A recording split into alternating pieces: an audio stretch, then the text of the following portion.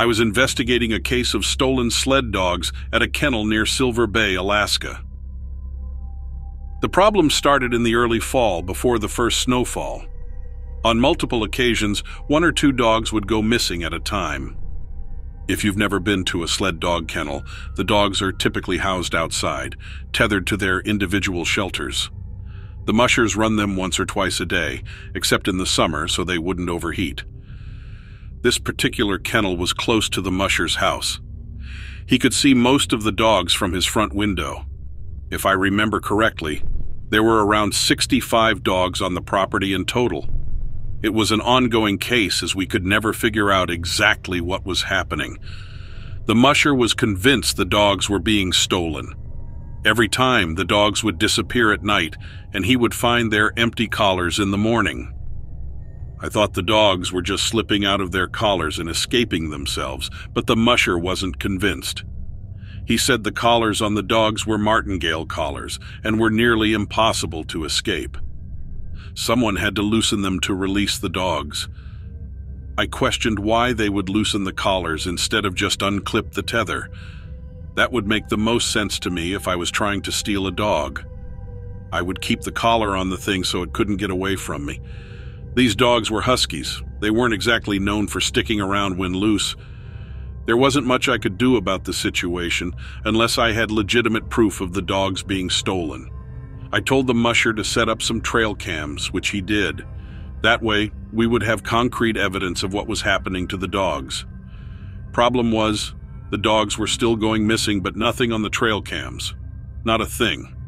I sent out a notice to all the local veterinarians and animal shelters in the area to be on the lookout for these missing dogs. We put out notices on multiple social media platforms and even offered rewards, but we received no responses. And then winter came. The snowfall would give us the means to find out what exactly was happening to these sled dogs. If they were indeed being stolen, we would have the footprints of the perpetrators as well as vehicle tracks. The musher called me a couple of days after the first big snowfall of the year and said another dog went missing and I had better get out there as soon as possible. I told him not to disturb the scene and that I would be out immediately. I cleared my morning schedule that day and drove out to the kennel. Now, I would consider myself a logical person. I'm not superstitious in any way. I don't believe in monsters. I knew there would be some reasonable explanation for this at the end of the day when I dug down to the truth, but I wasn't ready for what I found out there. It flipped everything I had ever believed to be true, right on its head. The musher showed me to the shelter of the latest missing dog. His footprints were the only human prints there. Obviously, there were dog tracks, but there was something else there too. They were too large to be wolf tracks, but they were definitely of the canine variety. They were about the size of my own feet, but the problem was, there were only tracks from the rear feet, only one set of tracks. I had done quite a bit of hunting and tracking in my youth. I knew what animal tracks looked like. I knew how they moved. If I didn't know better, I would say this thing walked on 2 legs. The musher mentioned it too. We both just looked at each other, but neither of us wanted to say what we were thinking because, frankly, it didn't make any sense. I took photos of the tracks and examined the area as thoroughly as I could. I found another strange print on the roof of the missing dog shelter. It looked like a handprint of some sort. There were only 4 fingers on the hand, and there appeared to be claw marks etched into the snow at the ends of the fingers. I didn't know what to tell the musher. We both knew there was something out of the ordinary going on here, but neither of us wanted to start speculating because our ideas sounded crazy. We ended up following the wolf tracks across the property and through a dense forest until we lost them when they crossed an old logging road the musher used for sledding. I didn't have much advice for the musher. I told him he was well within his rights to defend his dogs with lethal force if he caught whatever was taking them. He went to town later that day and installed a temporary electric fence around the dog yard, hoping to keep whatever the creature was out. I didn't hear from the musher for a few weeks after that, and he didn't return my last phone call, so I decided to make the drive up to the kennel. He was in the process of building a barn to house his dogs indoors, and there was also an electric fence around the barn. He looked rough when I finally saw him, like he hadn't slept in weeks. I asked him if he had any more problems with his dogs going missing, but he was tight-lipped about it. It took a while, but I finally got the story out of him. He didn't want me to think he was crazy, and to be honest, I probably would have if I hadn't seen those strange tracks myself. He said he finally caught the thing at night in the dog yard. He said it looked like a cross between a wolf and a man. It was covered in gray hair and had the head of a wolf, but it could walk upright when it wanted to. He said it walked up to one of his dogs and tried to take its collar off it. He took a shot at it. He couldn't tell if he hit it or not, but the shot sent it running. He watched it head off into the forest. He also felt were some of his dogs in the forest as well. He wondered what the creature wanted with them. And frankly, what exactly was the creature and where did it come from? Had it always lived there in the Northwoods? I didn't have an answer for him. I don't think he expected me to. I do know that he built an extensive indoor kennel for his dogs, and that seemed to keep them safer. He never called again about the wolf creature again, although I'm certain it's still out there somewhere.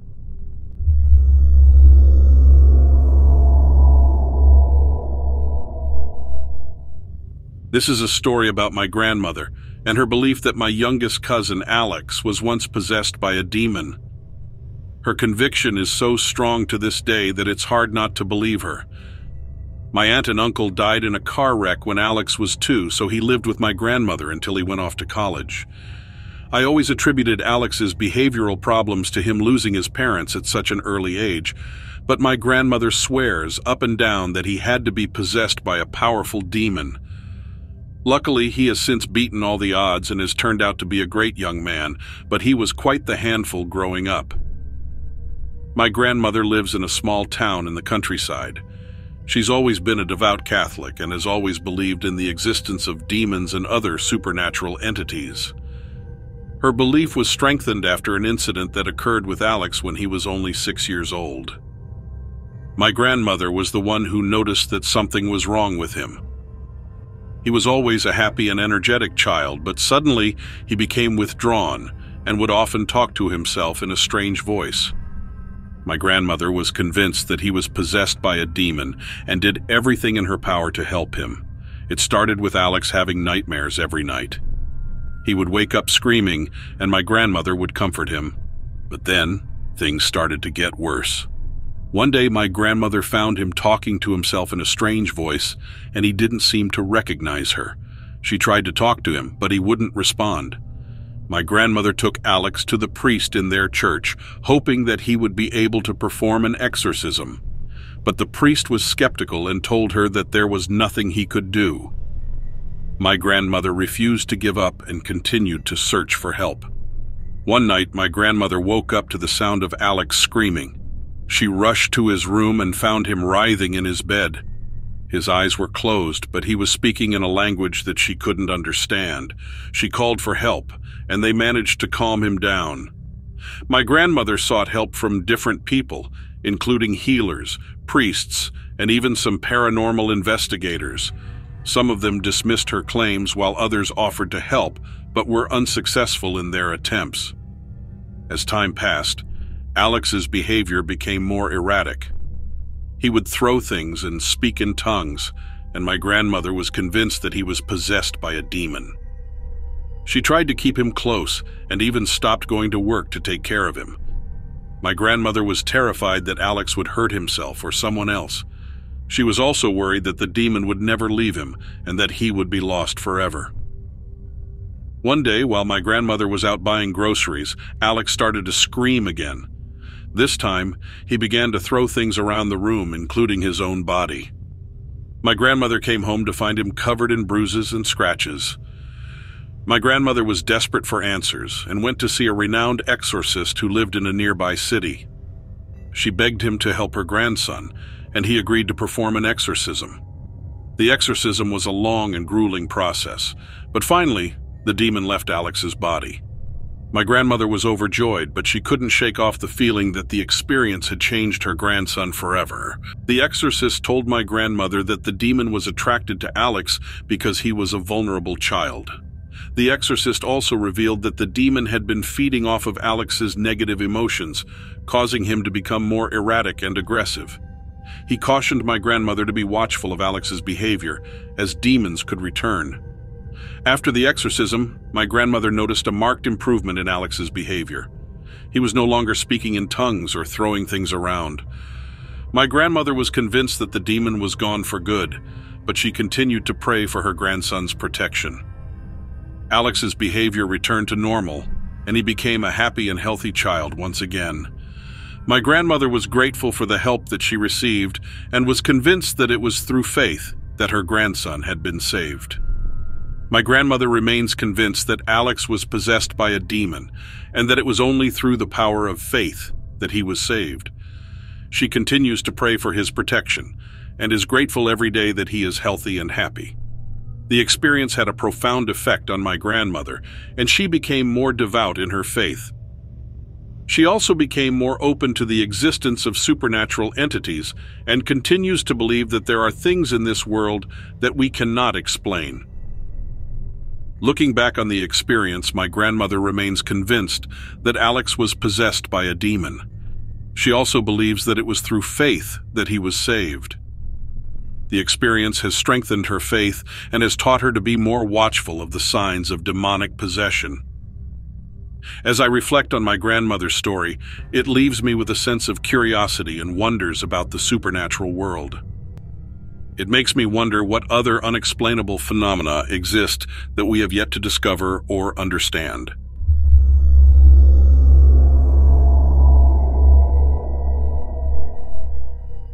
I didn't think my career choice would ever land me in the sights of something strange. Dangerous? Maybe. But I sure hadn't prepared myself for the outright bizarre experience I had at work. I've been a security guard for 3 years now. Sometimes that means patrolling the parking lot. Sometimes it means walking the building interior to deter shoplifters. It never means fighting monsters. But last year, one night tried to change that. I was working an overnight shift, monitoring the parking lot ahead of an early opening. It's a lonely shift. I always considered it the most boring, just driving around slowly with only my music playlist to keep me company. That night, boring very quickly went out the window.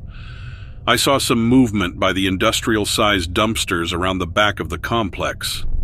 We were having issues with vagrants raiding the containers. It was my job to talk them off of the premises so that the police didn't have to get involved.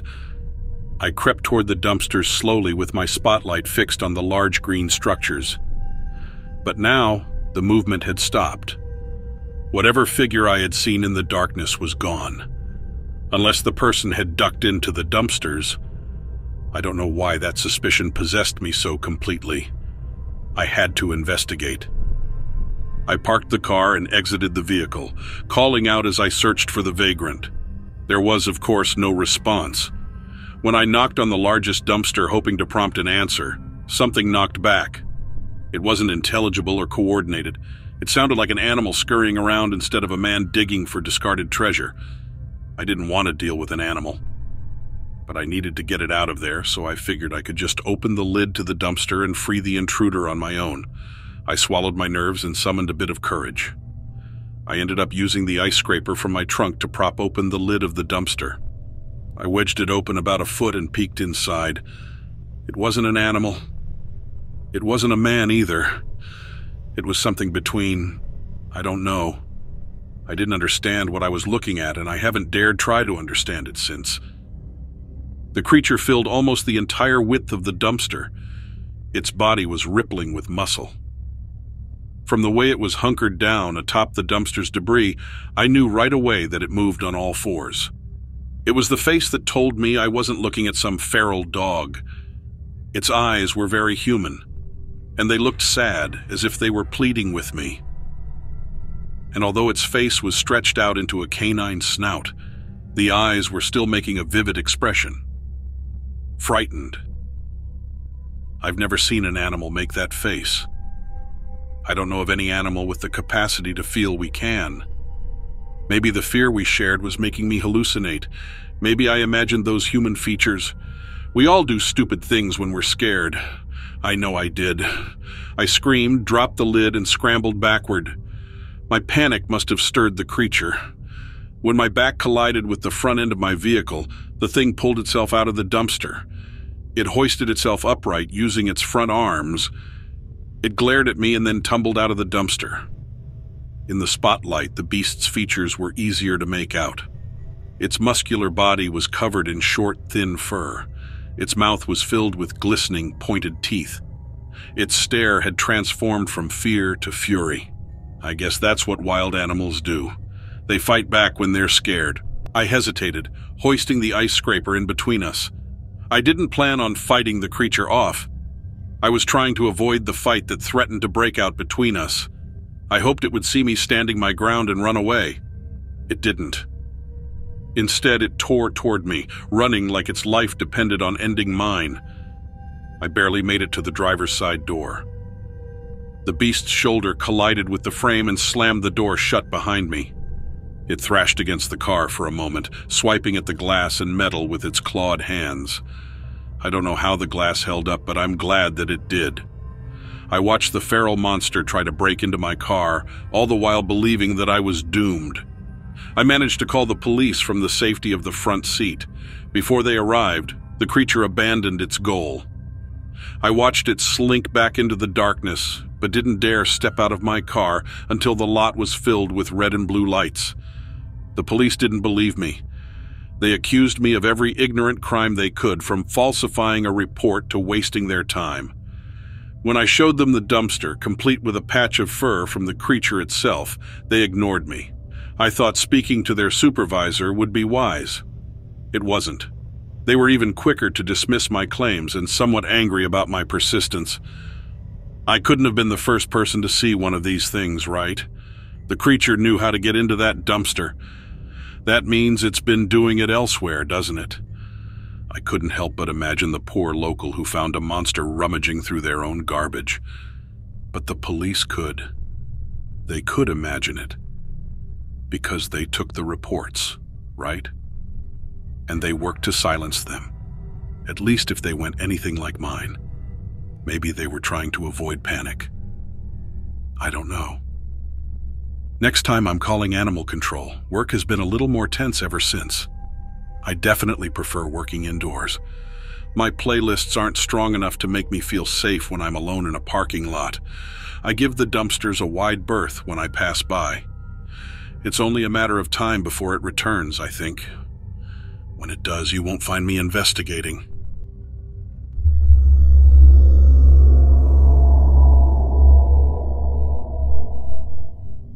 I used to think people who claim to have seen things were always on the wrong side of the crazy fence.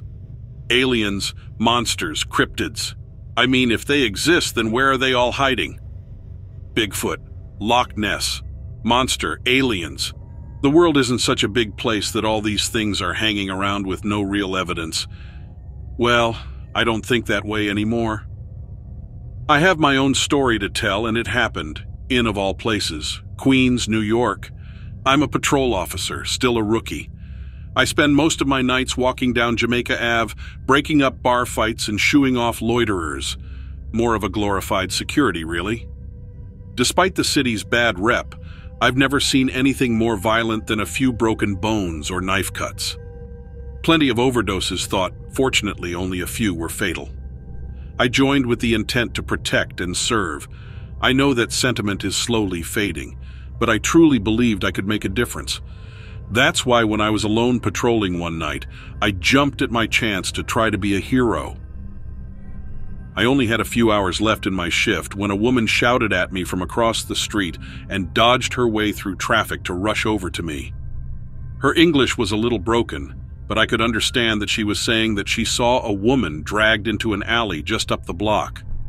She refused to come with me but gave me a rough description of the alleyway and nearby buildings. This is where I messed up. I should have called it in and asked for assistance. I wasn't even supposed to be alone, but I had let my partner cut out for an hour so he could go have dinner with his kids. Instead, I raced down the street feeling like John McClane and ready to save a woman's life. I wasn't prepared for what was about to happen. I reached the head of the alleyway and regained a small sense of clarity. I didn't know how many guys were waiting down this alleyway, or even if what the woman said had been true. I poked my head around the corner and could see that the alley was longer than I had thought. It looked like it ran a couple of 100 feet and terminated in a high chain-link fence. Rubbish bags and dumpsters lined both sides of it, and a lot of my vision was obscured. I slowly began a slow walk down the path, and after a few feet, I could hear a strange grunting coming from behind a large dumpster. Fearing the worst, I drew my pistol and quickened my pace. Just as I rounded the corner, I heard a snapping sound like a chicken bone being broken in half, and I was met with a sight that is forever branded into my memory. A woman lay sprawled out on the ground. She was bleeding from a trio of wounds on her thigh and shoulder, and someone was hunched over her, holding her left arm and obscuring it from my view. It looked like some filthy robe covered the whole guy, and the smell, which I had originally chalked up to the trash, was nauseatingly putrid. I shouted for the guy to stand up and turn around. Now! At the sound of my voice, he snapped away from the woman's body and ran over to the wall and put their back against it, facing me. This is when I finally saw its face. Its skin was sickly gray, flecked with splotches of olive. Its eyes were two thin strips of pupilless yellow. It had only a single slit for a nose and a pair of cracked lips. This thing didn't even look like it could be alive. It stared at me, obviously caught off guard by my sudden arrival. With my bravado lost, I tried to issue another order for the creature to get down on the ground, but it came out as a pathetic whimper. The creature must have sensed some momentary weakness in me, because after waiting a brief moment, it bared 2 rows of needle-thin teeth and launched itself at me from the wall. I don't even know when I had raised my pistol, and my hands were shaking almost uncontrollably, but I let out 2 shots from my gun, and I swear I saw both impacts on the thing's chest. It didn't slow it a bit. The last thing I saw was a dirty gray hand swinging towards my head, and everything faded to black. I think I was only out for a few minutes. My cell phone was ringing loudly in my pocket, and I got myself up. My head felt like a lightning bolt had gone through it, and it took a minute for everything to sink back in. Looking over and seeing the woman laid out on the ground hammered the scenario home. I ran over to her and thank God she was still breathing but unconscious. Reality sank in on just how horrible this situation was, and I knew I needed to call it in. Within a few minutes, a bus arrived, as well as a handful of other officers and a detective. I received treatment for my head, and then I was asked a series of questions. Needless to say, both my partner and I were in a lot of trouble. I'm looking at a possible suspension for acting so rashly, and my partner is probably going to lose his job for being AWOL. Both of which pale in comparison to what that woman experienced. She had several fractures on her legs and arms, and I knew that the wounds that I saw were bite marks. She was in rough shape, but the hospital said she would make it through. As far as the thing that did it, well, the sketch artist had a rough time. I described it the best I could, even though they gave me some side-eye with my description, but I know that whatever it wasn't human. I just hope someone catches that thing before it hurts someone else.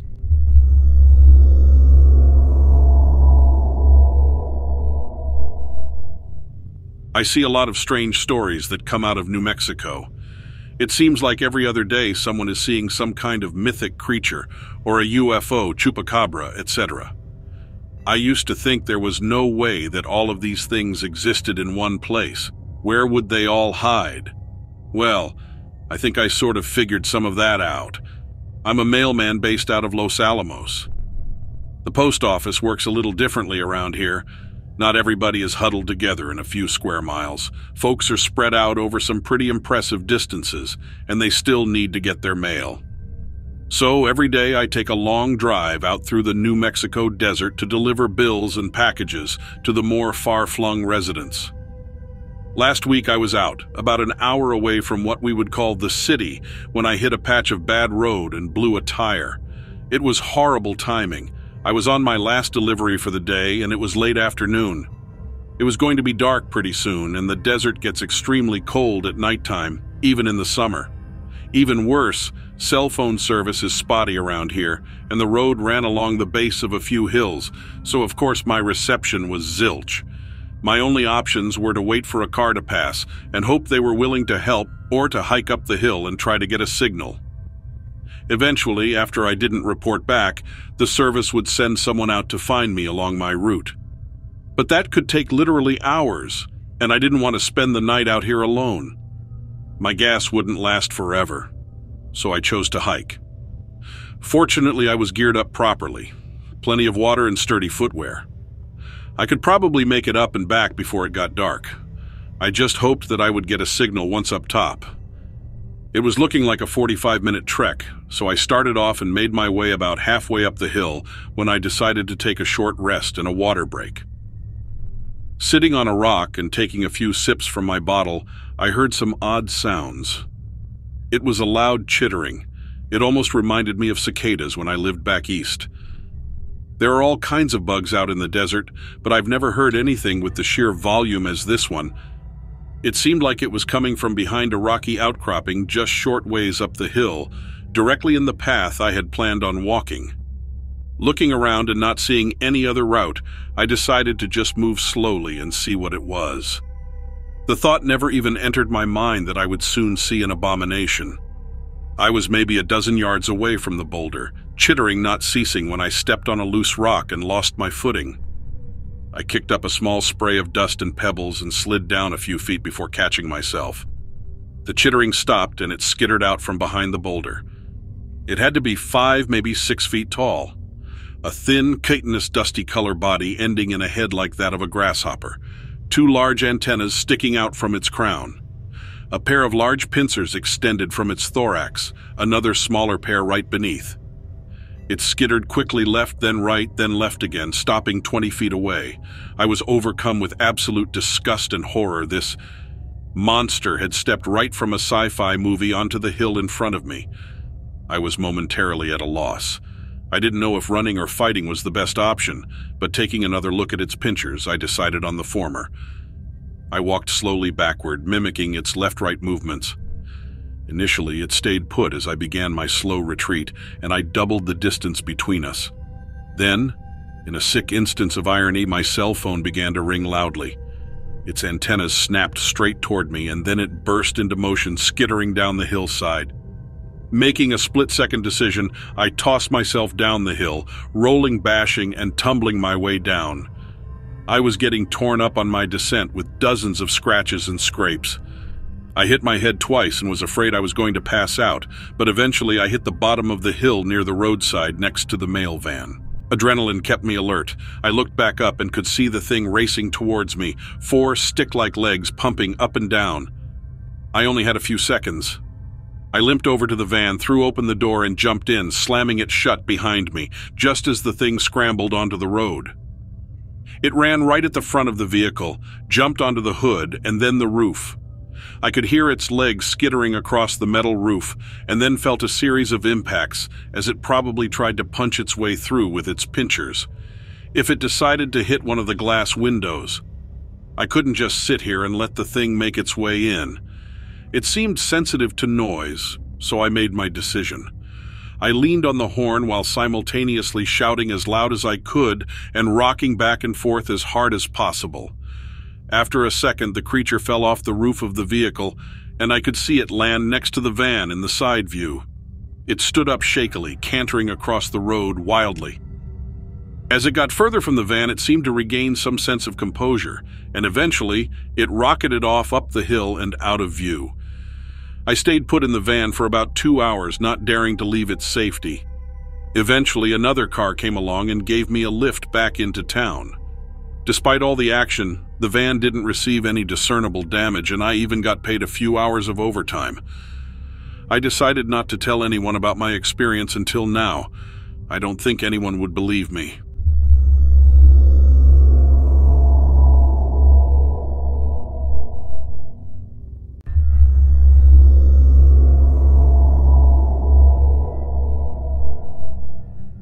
I'm a police officer in Suffolk County, Long Island, New York. For those of you who don't know, the majority of Long Island is densely populated. It thins out a little more the further east you go, but for the most part, it's shoulder to shoulder up and down the island. That's not to say it's horrible either. We have a multitude of parks, coastlines, and recreational areas that balance out the tightly packed townships. And it's in one of those nice little parks that this story takes place, Connetquot State Park in Oakdale. 3,400 acres of protected woodland and water. It's one of the premier trout fishing locations on the island and carries a fee just to even get through the gate. Most incidents are handled by the state park agencies, but from time to time we have need to enter the park. And that's what happened the other night. An abandoned car was called in along the side of the road on Sunrise Highway, apparently. It had been sitting there for several hours, and the county has a strict tow policy for abandoned vehicles, being that the major road was so narrow. I just had to go and get some info from the plates and wait for the tow truck. But when I got there, I noticed something odd. The passenger door was halfway open, not something you would have seen from the road. There was a splatter of crimson on the ground next to the door. It looked like blood. The blood wound away from the car in a trail, right up the park's fence line. Right where the blood trail terminated, a huge gash had been ripped open in the chain-link fence, and bits of torn clothing was caught on parts of the fence. I called in the anomaly, but backup would be delayed because of a violent incident that had happened a little way down the road, so I did something foolish and decided to go and investigate on my own. I still didn't know exactly what I was heading into, so I moved as quietly as possible through the park's forest. I knew the river curved close to this portion of the road and hoped that whomever I was looking for hadn't crossed over, or worse. After just a few minutes of movement, I could start to make out the noise of running water and knew that the river was only a few yards away. Then I heard a branch snap behind me. I turned quickly and came face to sight that nearly saw me vomit on the spot. A man stood before me in torn and bloodied clothing. The bottom half of his jaw was missing as if completely torn away. His single remaining eye stared wildly at me. I rushed over to him and caught him just as he collapsed to the ground. I had basic medical response training, but this was well out of what I was capable of tending to. A dozen cuts ran the length of his torso, and a chunk of flesh was missing from his right arm. It was amazing that the man was still alive, let alone walking around. The options racing through my mind were cut short by a bizarre noise coming from the river at my rear. Some kind of inhuman chittering and chattering, like the high-pitched voices of children. Hearing the sound, the man began to tremble uncontrollably, and I lost my grip on him. I heard the noise of his skull splitting open as his head cracked against a rough-edged stone. Caught between the otherworldly noise and the sight of a man's death, I wheeled once again toward the river to see what was next in this nightmare sequence of events. From the banks rose two tall figures, nearly half again the size of a normal man. Their faces were set back in deep obsidian hoods so as not to be seen. Each of their left hands appeared to be human, but their rights extended into foot-long scythe-like blades. Their inane chattering grew louder as they strode toward me, and a sick fear erupted in my stomach.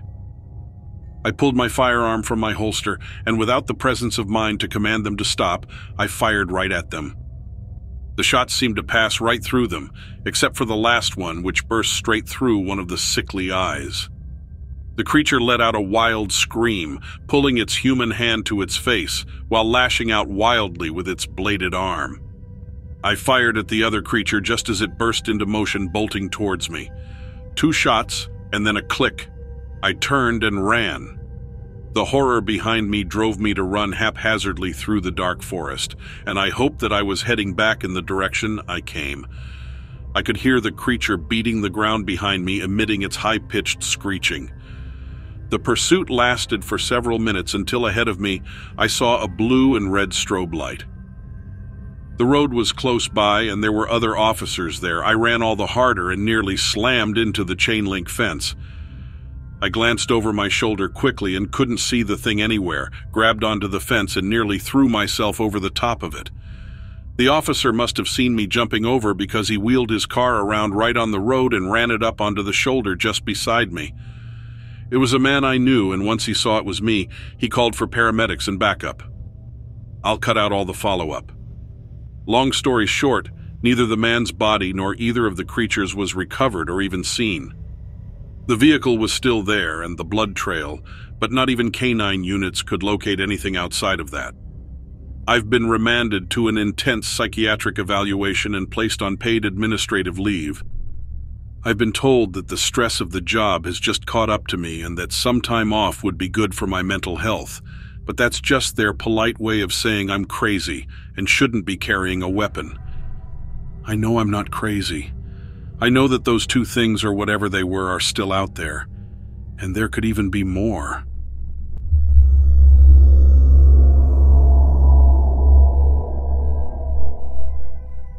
Back when I was a young man, I was a Marine reservist.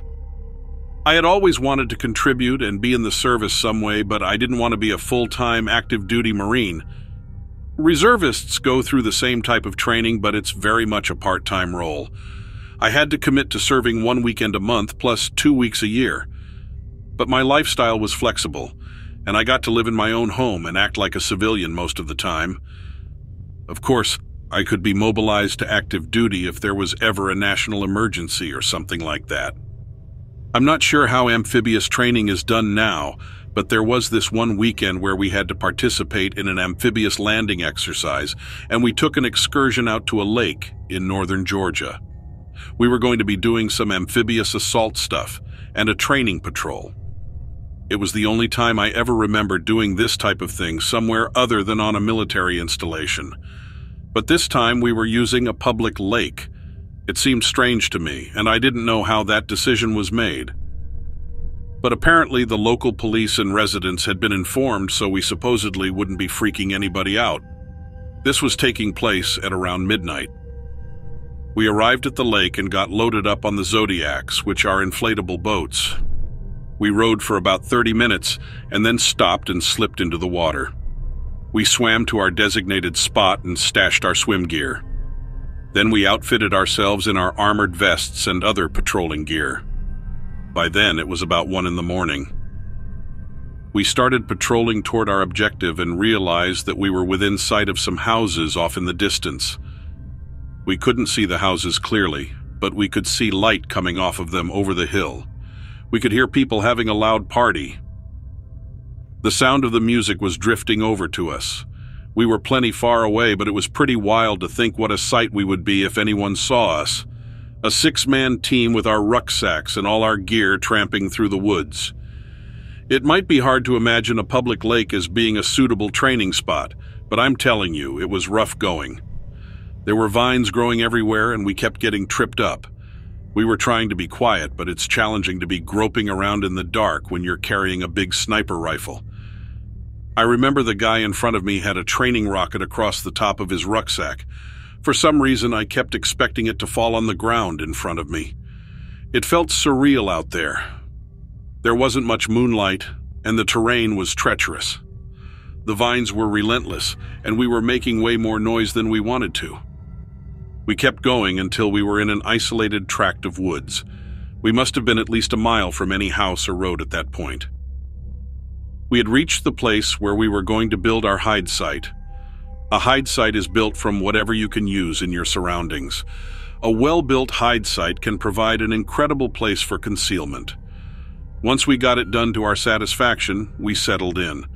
I was sitting up against my rucksack, planning to try to get a little sleep. I was dozing off when I thought I heard feet shuffling through the leaves. I immediately snapped completely awake. Everyone else heard it too. The sound was coming from behind us. I heard this weird flapping noise and had the sense that something had flown up into the black walnut tree about 20 feet away. But that flapping sound was substantial. It wasn't like any ordinary bird or anything. Then, before we knew it, our hide site was being pelted with black walnuts. Who would do such a thing? I mean, we all assumed it had to be some kind of bizarre animal. Everyone started quietly gathering their stuff up in case we had to move away from the area. Our team leader cautiously stuck his head out and shone his flashlight toward the tree. When we heard him gasp, we all froze. I had to see what it was, and when I looked, I couldn't believe it. It was a winged creature, but it had a human-like body and was standing in the tree like some kind of demon. My first thought was that it was someone dressed up in a costume. The black wings were huge, like the whole length of its body. It wasn't close to Halloween yet. My mind was going through all these contortions trying to figure it out. The thing made this weird high-pitched sound and glared at us with its red eyes. I swore it had to be a costume because that sort of thing doesn't exist. This all happened in just a few seconds. I raised my rifle and was about to order it to drop to the ground when it shrieked and flew backwards out of the tree into the dark behind it at like 60 miles per hour. My jaw just dropped. All of us were just stunned. Nothing human could move like that. It was like it was wearing a jetpack or something, but it was completely silent. Honestly, none of us knew how to react to that. None of our hours of training had ever included a vision like that. It seemed supernatural. I'm pretty sure no one rested at all that night. We completed our mission, but we did not really have a feeling of accomplishment. We felt a huge sense of discomfort. We realized how impossible it was to truly be prepared for everything.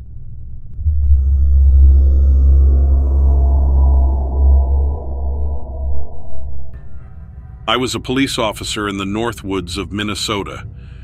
Given the area, the number of vehicle collisions with wildlife was quite high. Standard procedure was to make sure the occupants of the vehicle were all accounted for and received proper medical attention, report damages to the vehicle or other property, and dispatch the injured animal if necessary. Now, nobody calls an ambulance when they run over a raccoon, but we have deer, elk, moose, and bear up here that can cause some real damage. The two worst animal collisions I'd ever seen were between a bear and a moose. Just last summer, I was on the scene of a driver who hit a male black bear with a Dodge Ram. The truck was totaled, but luckily the driver survived with few injuries. Moose are probably the worst, especially if you're in a car or a small SUV. More often than not, the vehicle strikes the moose at the knees, and it falls on top and crushes the car. Most people don't survive that. Accidents with white-tailed deer are by far the most common, and they vary from totaling the car to getting away with a scratch or a broken headlight if it's not a direct impact. If I get a call about a vehicle collision with a moose, I know it's most likely going to be bad. If it's a deer, it could be anything. And after what I saw on that cold October night, I do mean it can be anything. I was called, along with an ambulance, about a vehicle collision with a deer. The dispatcher said there was only one occupant in the vehicle, and she was reported to be mostly uninjured. When I got there, I saw it was a teenage girl. She had a few cuts and bruises from the airbag deploying, but seemed medically all right otherwise. She was pretty shaken up, but most people are after a vehicle accident, so I didn't think anything of it at the time. Her vehicle, a newer model SUV, was totaled. The front end was completely smashed in and the front windshield was shattered. The front right tire was barely attached. To be honest, I was surprised the girl didn't have any other injuries. I noticed what looked like bits of muscle tissue and deer hair on the front of her vehicle, or what was left of the front of her vehicle. I didn't see the deer lying anywhere in the ditch, but I didn't imagine it could have survived an impact like that. There was something strange, though. The whole front of the car smelled like decomp. The accident happened only a few moments before, and yet the pieces of deer smelled already rotten. It wasn't the heat from the engine searing the hair either, it was something else. It smelled like something that had been dead for weeks. I was on a wellness check once for an older gentleman who unfortunately passed away before we arrived. The medical examiner gauged him to have been dead at least a week, maybe a week and a half. If you've ever smelled a decomposing body before, it sticks with you. And that's exactly what this smelled like. I looked around in the ditches for some rotten roadkill to explain the stench, but I didn't find anything. I pulled one of the EMTs away and asked if they could smell it too, and they said the scene had smelled like that since they had arrived. The driver looked like she would be okay, and that was the important thing right now. When I talked to her, she didn't appear to be under the influence of drugs or alcohol. She overheard me talking to the EMT about the smell and claimed it suddenly came out of nowhere, right before she saw the deer in the road. This particular stretch of road was right at a blind corner, so she didn't see the deer until it was too late. Hit it head-on at 45 miles per hour. When I asked some more questions, she said the deer looked sick. Its fur was long and matted up, longer than a normal deer's fur usually was. She said it was skinny and she could see its bones, literally see its bones. She said it had patches of skin missing and she could see its white rib bones poking out past the muscle. It must have been an already injured deer, probably with gangrene. Most likely had been hit by a vehicle before and suffered some pretty severe damage. It's not a common situation, but it's not unheard of.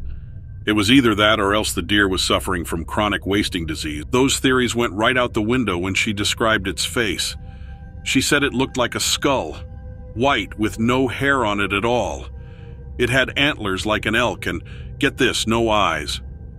They were just empty black sockets. I started to question whether this girl might actually be on some type of drug because the whole thing sounded insane. I started looking around for the deer. We were surrounded by woods on both sides of the road, but I doubted this thing could have gone far. I didn't even step off the road before I noticed the outline of white antlers among the trees. The girl was right. They looked just like elk antlers, but the animal didn't appear large enough to be an elk. It was looking directly at me, as if it had been watching me the entire time. I couldn't see its face in the shadows of the forest. The smell of decomp grew stronger, and though I didn't know exactly what I was looking at, I knew there was something terribly wrong here. I pointed my flashlight at the woods. I only saw the creature for a second. The girl's description of it was accurate. Its face was a skull. No eyes. Just black holes in its head. Skinny and matted. I shined the light directly at its face. It tilted its head like a dog does when it hears a strange noise, like it was curious. It rustled its antlers in the brush. I thought about shooting it, but if this thing survived that accident, I wasn't sure a gun could take it down, and I didn't want to find out the hard way if I was wrong. I told the EMTs to hurry up and stay inside the ambulance. They must have thought I was crazy. I waited there for the tow truck after the ambulance left. The creature stayed there the entire time, just watching. The only part of it I could see were the outline of its antlers. It kept to the shadows. I put collision with a deer on my report. I didn't know what else to do. I didn't imagine anyone would believe me otherwise. I haven't seen anything like it again, but I've heard other stories from the area that make me think I wasn't crazy that night.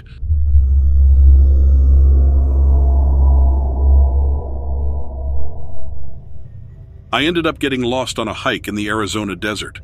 The area I was hiking in had several canyons and deep gorges. It was a beautiful location, but the trails weren't very well marked, and I must have got turned around. I didn't get a signal on my phone, so I couldn't use the GPS to pinpoint my location. It was getting dark, and I was almost out of water. The only flashlight I had was the one on my phone, and I didn't want to use it for fear of draining the battery.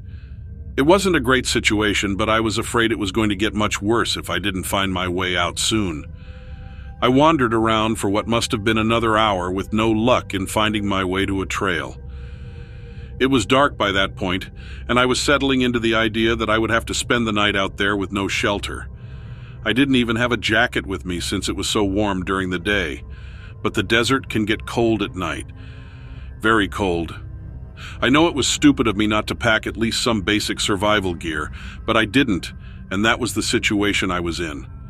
My biggest worry was the cold and my lack of water. I hadn't even thought about the possibility of wild animals until I heard something moving through some bushes nearby.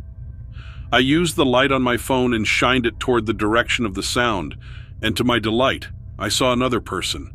I shouted at the person to tell them where I was, and then I started explaining how I ended up lost out here, but I stopped midway through my story because the person wasn't responding to me at all. They were just standing there staring. At that moment, I knew something was weird, but I didn't know what it was yet. I waved my arm and asked if they could hear me. The figure waved back but didn't speak. So now I was not only worried about being cold, lost, and thirsty, but also about being trapped alone in the middle of the desert with a lunatic. I couldn't get a good look at the person from as far away as I was, so I approached them. I tried talking, but they still didn't respond. But they didn't make any attempt to leave either. They just let me approach. When I finally got close enough to see who I was talking to, I about fainted from shock. It wasn't a person at all. It stood like a person. It looked like a person from a distance, but it wasn't like any person I had ever seen. It was covered in dark brown or black hair all over its body, except for its face, feet, and hands. Those were brown or tan colored. Its skin was thick and leathery. Its face looked more like an ape than a person, but its eyes looked human. I screamed when I realized what it was, and then I ran. I didn't know where I was running to. I just wanted to get away from that creature. I was already lost, but I didn't want to get attacked by a monster out here. I don't imagine my body would ever be found if something happened to me. To say I was terrified was an understatement. I ran maybe half a mile into the night, and I thought maybe I was safe. I rested there for a moment. The sky was clear, so I tried to memorize the locations of the stars. Maybe I could use them to navigate my way out of here. I drank the last bit of my water and tried to breathe for a minute, but my moment of calm didn't last. Out of the corner of my eye, I saw a shape moving towards me. It was the creature. I tried to evade it with no avail. I set out running again, but every time I stopped to catch my breath, it was there. I didn't know what it wanted, but I knew it couldn't be good. I was nearly exhausted, but it was either run or end up caught by this thing. So I ran. I don't quite remember what happened after that. I'm pretty sure I collapsed from exhaustion coupled with lack of food and water. The next thing I remember was waking up on the ground near the trailhead. It was still dark, but I could see the morning sun peeking over the horizon. I was freezing, but some weeds and shrubbery had been laid over me. I didn't know what to think. I could see my car in the parking lot. It was the only one there. I hurried to get up and get to the car so I could turn on the heat, but as I moved the plants off of me and dusted off my clothes, I noticed footprints in the dirt around where I had been sleeping. The footprints were massive and looked like those of bare human feet. I knew it was that creature. It must have carried me here and put those weeds over me so I wouldn't freeze. I was so afraid of that thing when I first saw it, and here it was only trying to help me. I don't know how I would react if I ever saw another one, but I know the one I did encounter wasn't a monster, and to be honest, I'm thankful it found me out there.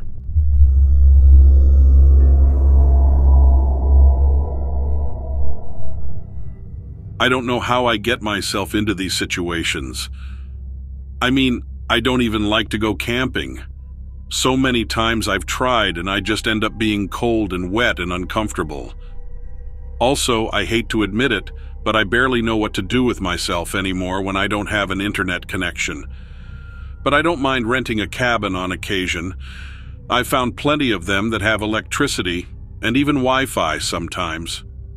But I have this loyalty to a couple of my childhood friends, and they love camping, especially the kind of camping where you have to hike in to get to your spot. So every once in a while I let them talk me into it. They convinced me to go with them during one of our college breaks. Maybe it was because I was the one with the fancy tent. I had inherited it from my brother when he upgraded to an even bigger one. He had 2 kids and a wife, so he needed a lot of room. My friends had their eye on this place in the Great Smoky Mountains. The plan was for a 3-day trip with a lot of hiking in and camping and hiking out. It really was too cold for my liking, but things were going okay the first day. It was a sunny day in spite of the temperature. We did plenty of drinking that first night and had a blast laughing and talking. When I was laying in the tent that night looking up at the stars, it was almost pleasant. But the next morning it was cloudy and kept raining on and off. I was trying to pack up and everything was getting soggy, and I was getting grouchy. If it had been raining steadily, I could probably have convinced the others to shorten the trip. but the sun kept peeking out and pretending like it was going to actually turn into a nice day. The rain turned into a mist that my friends thought was cool and kept saying how it would be fine. But during the afternoon, the temperature really dropped, and I couldn't even pretend to be having fun. I stopped walking and said I wasn't going any further. And since I had the only tent, they could either stay with me or go on without a shelter. We got the tent up and a fire going to dry out our clothes. At least we had more wine to raise our spirits, and the rain was holding off. We were trying to get into a jovial mood, but one of my friends started acting a little weird and nervous, and kept looking off into the woods.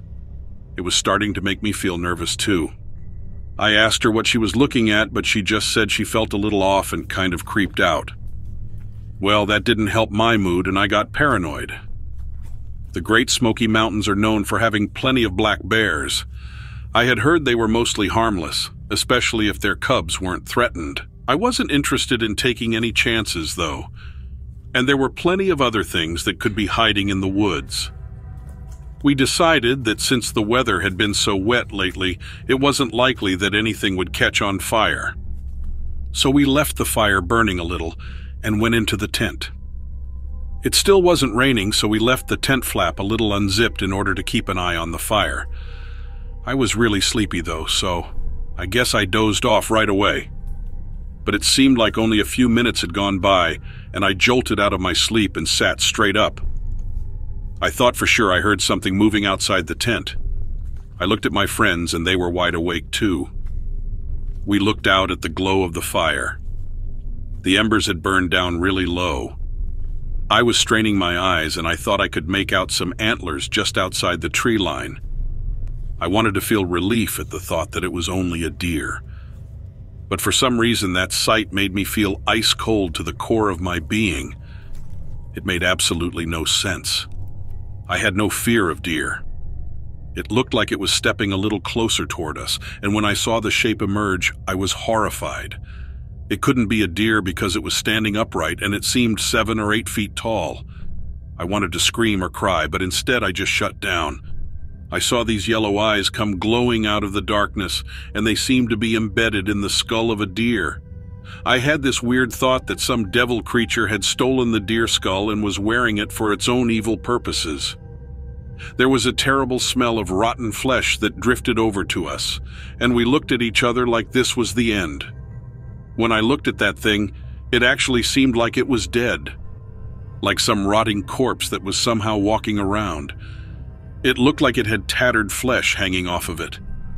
But the worst part was how it made me feel hollowed out, and I had the sense that I was possessed with a demonic hunger that could never be appeased. What happened then was so weird. We all spontaneously took hands and closed our eyes and started to pray. Let me tell you, there wasn't one religious bone in any of our bodies. I hadn't been in a church since I was 12 years old. My one friend looked and started describing how she could see a luminous, protective light surrounding our tent. She was sure it was an impenetrable light through that evil could not enter. We must have stayed in that circle together for 20 minutes. And eventually, the desolate feeling withdrew, and everything was back to normal. I don't know what more to say.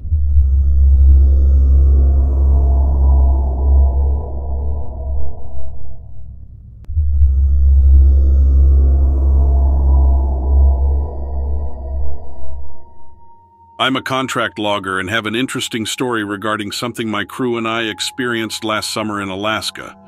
I was in the area for a 3-month contract. I'd been working for my boss for a few years, so had a pretty good thing going, and I was, and still am, close to a handful of guys on the crew. Once all the paperwork was figured out, I headed north on a flight with 2 other guys who live in California near me. We see each other regularly and usually get called in on these jobs together. Their names are Jed and Chuck. Both have about 10 years on me, but my dad and granddad were also loggers, so it's in my blood, and they respect that. We flew out to meet our boss and the rest of the crew, about 15 people total, including 2 greenhorns who were training on skids. I'm a skidder operator myself and was slotted to do just that on this job. The first day we just settled into the lodgings we'd been given by the Forestry Service, and the next day we went out to check out the acreage. We were out in the Tongass in southeast Alaska, an area that's been logged for centuries. Our boss went over the plans with us for how to handle the layout of the land and what to take down first. It was pretty cut and dry, and we were going to be out there from June to late August. Perfect time to be in Alaska, since that's about the height of summer with the best weather, so I was also looking forward to exploring as much as I could. The land we were working was pretty straightforward, with only a small rise to the west. Nothing I couldn't handle on the skidder. Jed also works a skidder, and Chuck is a faller, one of the guys who actually cuts down the trees. He's also a climber as needed, which is important to this story. About 2 weeks into the job, one of the green guys injured his ankle when a log rolled onto it, and Chuck had to replace him for a bit as a climber. Climbers get up high and lob off the limps at the top to make it safer to take down the rest of the tree. The view, especially in Alaska, has to be amazing, but I have a problem with heights, so it's not an option for me. He was up on a Sitka spruce checking his harness before making cuts when he suddenly stopped and called down on the radio. "I can see something heading this way from the east," he reported, which was unusual considering the amount of noise we were making with saws and machines. East of where we were was a slight ridge, and Chuck explained that the animal was walking near the edge of the ridge, but still back in the trees. Our boss, Frank, said not to worry about it. It wasn't in the area we were logging, and it would surely be scared away by the noise. Chuck got back to work, and I was dragging a load of trunks up to the landing. About a minute later, he got back on the radio to report that the animal was getting closer along the ridge. Jose, another climber who was over on another spruce, reported the same. He had a clearer view of the animal and relayed down that it was white. Jed got excited, thinking it might be a spirit bear, an all-white black bear that is very rare to see. But within seconds, Jose got on the radio again and sounded scared this time. Frank tried to calm him down, but Jose started climbing down immediately. Chuck stayed up in his spruce but was quiet. I radioed up on another channel that we sometimes use just to chat and asked if he was okay. It took a few tries before he finally responded. "I don't think it's a bear," he said in a serious voice. "It's too big." He was quick to get back on the other radio and have a talk with Frank, confirming that whatever it was staying along the ridge. Frank gave in and called lunch early. Jose was freaked out at this point, but Chuck was still calm. He told Jed and me that he was absolutely sure it wasn't a bear at all. Jose agreed and said it had to be a Yeti. I laughed at first, but when Chuck didn't laugh, I asked if that was what he thought it was. He said that while he hadn't gotten a clear look at it because of the distance, it did carry itself like an ape. That was hard to argue with, since apes and bears move very, very differently. Both men claimed that it had been walking on 2 legs, bipedally along the ridgeline, and kept stopping as if it was trying to see what we were doing. When lunch ended, Chuck got right back up in the spruce. He radioed down that the creature wasn't anywhere that he could see. I never got a look at it, but from how Chuck and Jose reacted, it sounds like they saw something they hadn't been expecting to see in the area, or anywhere. I wouldn't be totally surprised if we found out it was a Yeti or something like it, because the Tongass National Forest area is huge, basically a little over 16 million acres. That would also explain why whatever it was hadn't been scared off by the sounds, and could have been drawn by them instead, not knowing what they were. Throughout the rest of our time there, Chuck and the other climbers, there were 4 on the team in total, kept an eye out, but never saw the creature again.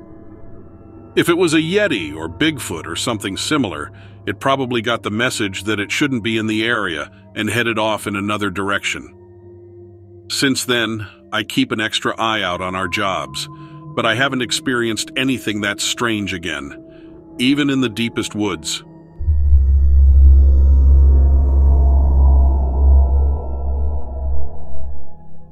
So I am not a believer in the supernatural or things like Bigfoot or anything like that.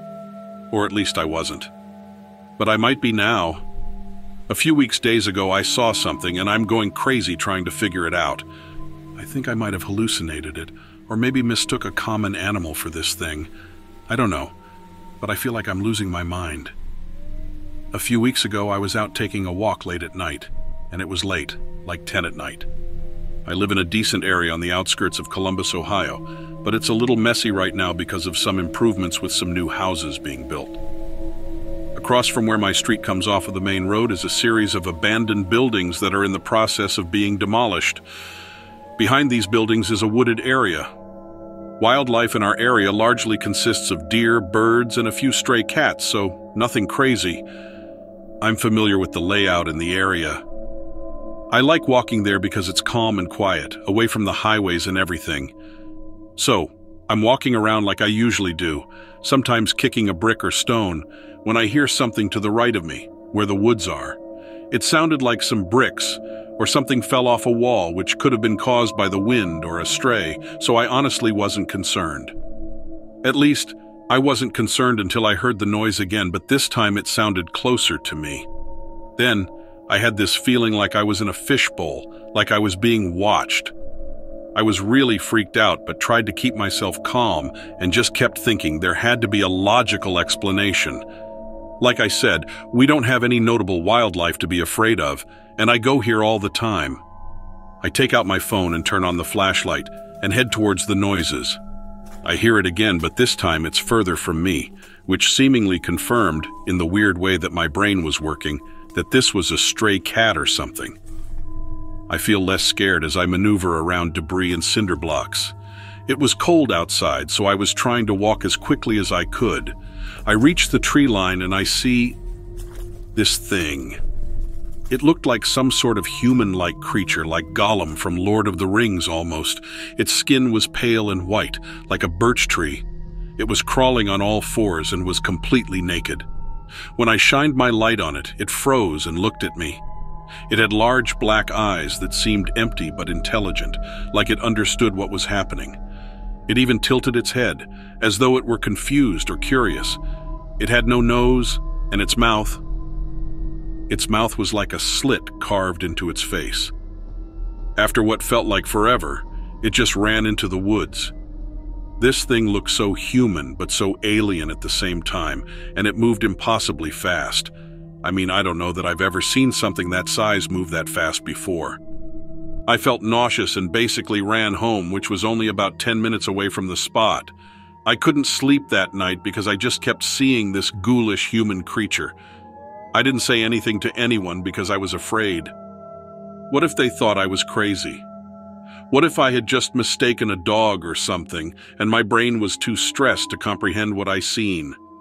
So the next night, I went out again around the same time. This time, though, I do bring a knife with me just in case. I made my way down to the tree line and waited for it to come out again, but it never came. I did this for a few days, each day disappointed. I eventually stopped because at this point I was positive I had imagined it. Well, I was driving home from work one night, this would have been about a week after the initial encounter, when something ran in front of my car. I slammed on the brakes. In the middle of the road, staring right at me, was the creature. I get chills just thinking about it. Its eyes were so empty and calculating, it was as though it understood that I was in the car, as if it remembered me. It wasn't frozen like a deer who usually looks startled or confused. It looked as though it chose to be there. Then it stood up. I swear this is the creepiest thing I have ever seen. It stood up and its arms and legs were long, unusually so, and just looked at me. It must have been 6 feet tall. I felt as though it were staring into my soul. I nearly peed my pants. My heart was racing, and I'd never been this scared in my life. I watched as it walked off into the tree line. It walked off like a human. At some point, I found it in me to start driving again. My hands were shaky, and I felt sick and weak as I started driving. In the side mirrors, I seen it again, galloping alongside my car. I mean, it was running on all fours like a dog, and I was going maybe 10 or 15 miles per hour at that point, so that's pretty fast. As it ran, it made this weird noise, like a clicking sound. I sped up until I could no longer see it. I told some people, and they think I'm crazy. I think I'm crazy. Some people believe me, but I have no evidence that this thing exists or that I saw it. There's no tracks, nothing, and I feel that I can't rest until I know what that creature is.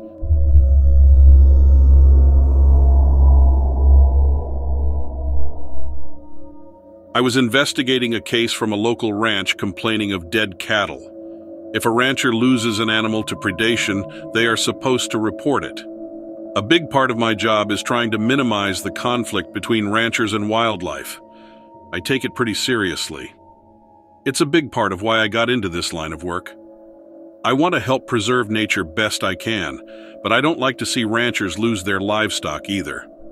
This particular situation was an odd one.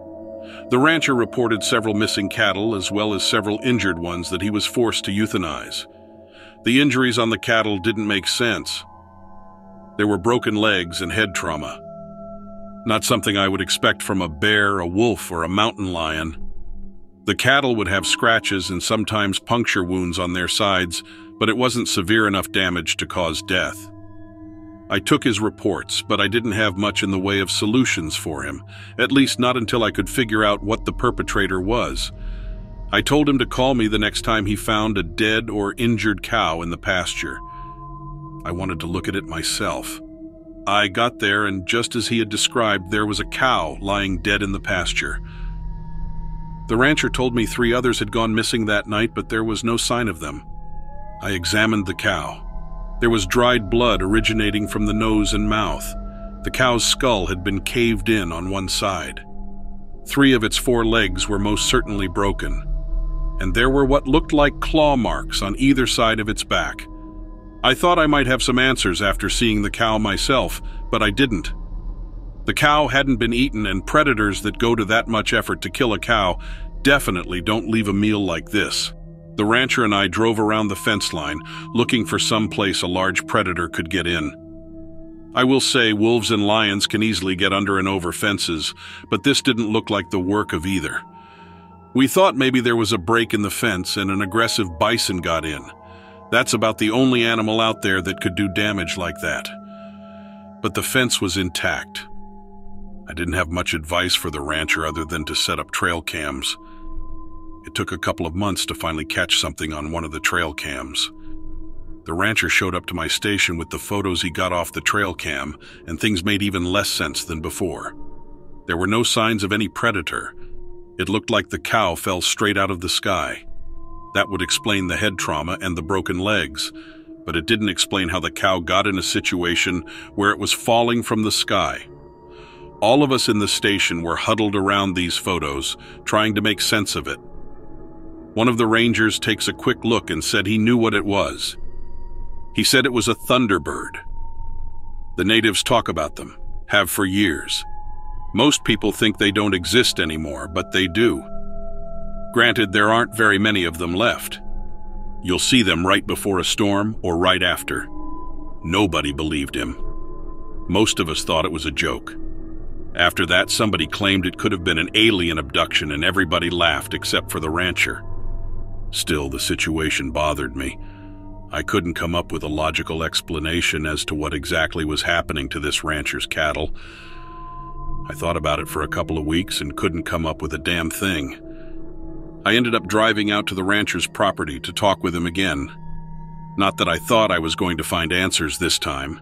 There was a for sale sign at the end of the driveway when I arrived. The rancher said he was moving his whole operation. The cows weren't safe there, and he didn't feel safe anymore either. I had really hoped he hadn't latched on to the idea of aliens because I knew of some old farmers who had, and they were both nutcases. And then he showed me a photo. He said that after that ranger said what he said about the thunderbird, the farmer looked back at all his reports of missing or dead cattle. Then he checked the weather records. The incidents with the cows lined up with thunderstorms.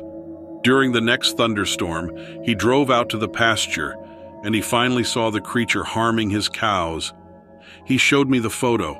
It was hard to make out in against the backdrop of the storm, but it looked like a giant bird. A bird as big as a bus. It was unbelievable. The photo wasn't great quality. I tried to zoom in on its face, but it was difficult to see. It had a reptilian quality to it. It almost looked like a cross between an eagle and a dinosaur. I didn't know what to say. I didn't have any ideas on how to get rid of this thing or even what exactly it even was. The rancher said he didn't want to live anywhere near it. He said he couldn't sleep at night knowing it was out there. And I don't blame him. I never saw the bird myself, but I dug into it a bit.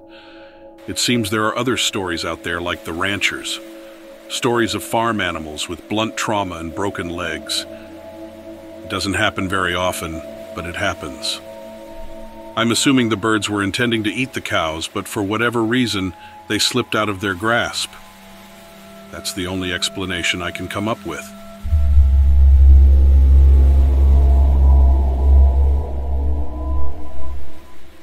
Oh man, this is an odd story. I tell this story at least once a year. Luckily, I was not the only person to experience what happened. My sister and 2 of my friends were there as well, and they can completely back me up. This happened a few years ago. We were getting ready for a big Halloween party. It wasn't on Halloween, it was the weekend before. We usually throw a big party though, as Halloween is big in our family. We're of Irish descent, so anything related to the Irish or ancient Celts like Halloween, we blow it up big time. We spent most of the day hanging decorations throughout the house. We had already hung lights and put some stuff up outside, inflatables and a couple of dummies. One was a scarecrow sitting on the bench outside. We had a witch. They turned out great. I went and picked up a couple of kegs and set them up outside near the fire pit in big tubs of ice. We had 2 big picnic tables, and we left the trampoline up as well, and I brought out the foosball table too. My sister set up another long table with beer pong set up. Downstairs in the basement is a pool table, so we had a lot of stuff covered. We'd done this before. I also had just bought a bunch of firewood, and I made a giant stack next to the pit outside. People started coming over around 6 or 7. The first couple of hours we had a ton of people show up, but as the night progresses, people come and go to other parties. They might come back later. The later it got, the smaller the party got, until eventually around midnight, there were maybe 15 or 20 of us left. Some were in the house, some outside around the fire. We have a pretty big property, not huge, but it goes back a way, and there's a tree line at the very back that leads to a park. At one point in the night, we heard something fall over in our shed, and the noise freaked a few people out. So a few of my friends and I went to investigate. We used our phones as flashlights and walked back to the shed. The shed is about halfway between our house and the back of the property near the trees. We get back there, and I slowly open the door. We flash our lights and look inside. A bunch of stuff had fallen. Tools, yard equipment, they were all over the place. It was weird but made sense and explained why it was so loud. The only way you can get into the shed is through the one door, and it was shut when we walked up to it. One of my friends suggested that things were probably not as secure as we thought, and they then dragged the rest of the stuff down when they fell from the wall, or something like that. I close the door and we walk back to the fire pit and just forget about it. A few more hours go by and more people start to leave. It's around 2 in the morning at this point. I walk with 2 of my friends to their car and we hear something shuffling in the dark. We stop and I shine my phone at my friend's Jeep. Something moves next to the wheel of the Jeep. I turn the light off to see if it comes out again and just stand there with my friends for a few minutes. I turn the light back on and shine it towards the wheel. Standing there is a little humanoid thing, and it ducks back toward the Jeep wheel. We all saw it, but no one could get a good look at it at first, so I turned the light back off, and we quietly move forward a little bit. I turn the light back on, and the thing is still there. It had big shiny eyes and little ears. Its arms and legs were thin and long. I could see one of its little hands holding onto the tire. It seemed to have 6 slender fingers gripping into the grooves of the tread. It was shaking, and then one of my friends began to freak out, and the thing disappeared. We ran over to where it was, but it was gone. We spent the next hour and a half looking all over the property for any signs of the little guy. We even looked next door on both of my neighbors' property as well. We never found the thing. We looked over the area around the Jeep as well. There weren't any footprints or handprints on the Jeep or the tires. That's when we remembered the shed. We moved quietly back to the shed and threw the doors open. There was nothing but the mess that we saw earlier. We then thought about going back into the trees, but decided it would probably just be harder to look for something back there at this time of night. My friends and my sister helped me go over the area again in the morning. That's when we began to find some stuff. Not near the Jeep, but next to my sister's car, there was a weird little pile of acorns. Only about 4 or 5 of them, kind of stacked next to her tire. And then we found a wad of string under my friend's Ford Taurus. There was about 2 feet of it, weighted up in a ball. We brought the things into the house and showed my other friends who didn't believe us when we told them the night before. They still didn't believe us. They thought we were messing with them because Halloween was coming up. I decided to sit outside at night for the next 2 weeks. 2 of my friends who saw it came over and hung out outside with me. We never did see anything, though. Sometimes when I find weird stuff, it reminds me of that night. My sister never wants to talk about it. My friends and I who saw it, though, have told a few people. Most don't believe what we're saying. I don't know what we saw or if it will ever come back, but I think about it often. Have any of you ever heard of a creature that fits this description?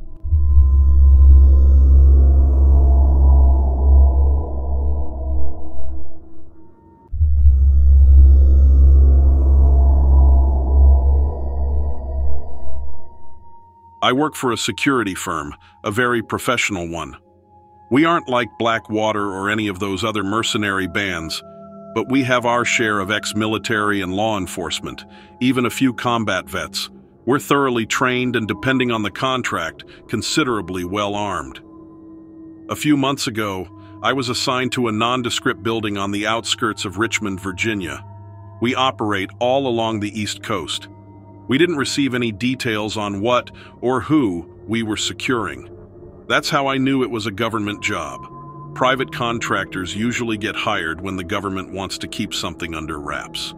Half a dozen guys in generic black clothing draw a lot less attention than fully uniformed military. We were better trained than 80% of them anyway. Patrol patterns, access controls, and screenings were what we were responsible for. The building was large. It seemed like a repurposed hospital, but updated. The property was expensive, but it had an 8-foot-high chain-link fence, and the grounds were under constant CCTV surveillance. We didn't find any of this the least bit odd. Pretty common practice, really, in this line of work. There was a roster of about 30 personnel who routinely worked in the building. I recognized all of them and knew a few well enough to have brief conversations, but it was always idle chit-chat. None of them ever revealed any information about the site, and I never asked. Until recently, we had hardly received any visitors, the odd official or medical personnel. But now, well over the last 2 weeks, it's been steady.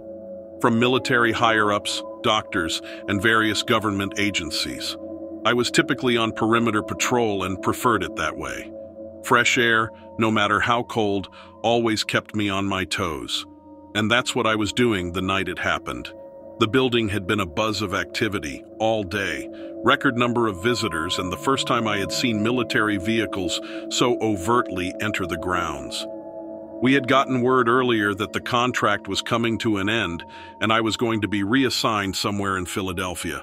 Rumors about the police force was they were bringing us on for some extra muscle. The building had wound down at this point, with only a skeleton crew of 5 or 6 left inside, plus 9 other security personnel. They had doubled us up over the last few days. It was about 10:30 at night. I only had another 90 minutes on shift. I was on the eastern edge of the grounds, doing a routine check of the fence line when my walkie blared out into the silence. All security was being called to the main entry room. The voice spoke frantically, and I couldn't make out who was speaking. I started trotting towards the front of the building when I heard an alarm start blaring inside. Sounded like a fire alarm. I double-timed it and could see another guard running from the west edge of the perimeter. Right before I reached the door, it flew open, and 2 women wearing lab coats burst through the entryway, running down the steps right past me. They didn't stop to talk. The other guard caught up to me, and together we moved into the building. Multiple alarms were going off all inside the building, and the overhead sprinkler system had been set off, water pouring down on the tops of our heads. We made our way to the entry point and linked up with 5 of our guys. 3 were missing. None of us knew what was going on, and we were under strict orders not to cross past the entry point unless directed to do so by building personnel. 2 gunshots from the hallway past the door were followed by a scream of pain, which was cut short abruptly. Order or not, this is what we were here for, and we moved into the hallway, leaving 1 man back to guard the door. The hallway was clean and sterile, like you would see in an intensive care ward. We were unfamiliar with this part of the building, and when we came to a junction, we split into 2 groups. I took the north corridor with 2 other guards, and we made our way down the hallway, meticulously checking each room. Most were empty, but I have had what looked like medical equipment stored neatly on shelves or covered by tarps. As we neared the end of the hallway and came upon a set of double doors that crashed open, slamming into the walls beside, a body came soaring down the hallway, slamming into the guard next to me. I raised my AR to the doorway in response, but nothing trained me for what came barreling through. Calling them human would be a stretch, but 3 of them came crashing through the door after the body. Each was 9 feet tall with gray-green skin. They were completely nude but bore no signs of gender. Their bodies were lean, and a maze of veins ran along each of their limbs. They had human faces but were devoid of any type of hair. One of the 3 had a tangle of tubes and wires trailing behind him, the other 2 riddled with scars and gaping holes on their torsos. As soon as they saw us, they rushed. I was able to get a single shot off and watched it soar through the chest of the first one. It didn't even break stride. The last thing I remember was my head slamming into the hallway wall. I woke up on a military base about 30 miles from where we had been. I immediately knew I was concussed and I couldn't stand. It was a long time before anyone came to see me, and when they did, it wasn't the least bit enlightening. There was no explanation as to what I saw or what those things were. Nobody would even formally acknowledge that I had been engaged in any type of combat at all.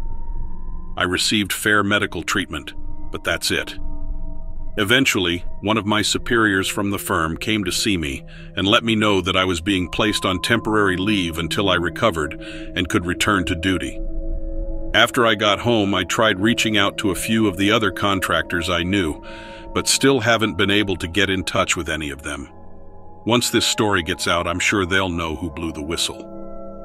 I don't know what will happen to me, and at this point, it doesn't really matter. We need to tell people what I saw. We need to let them know that the government is performing some kind of experiment, creating some kind of weapon.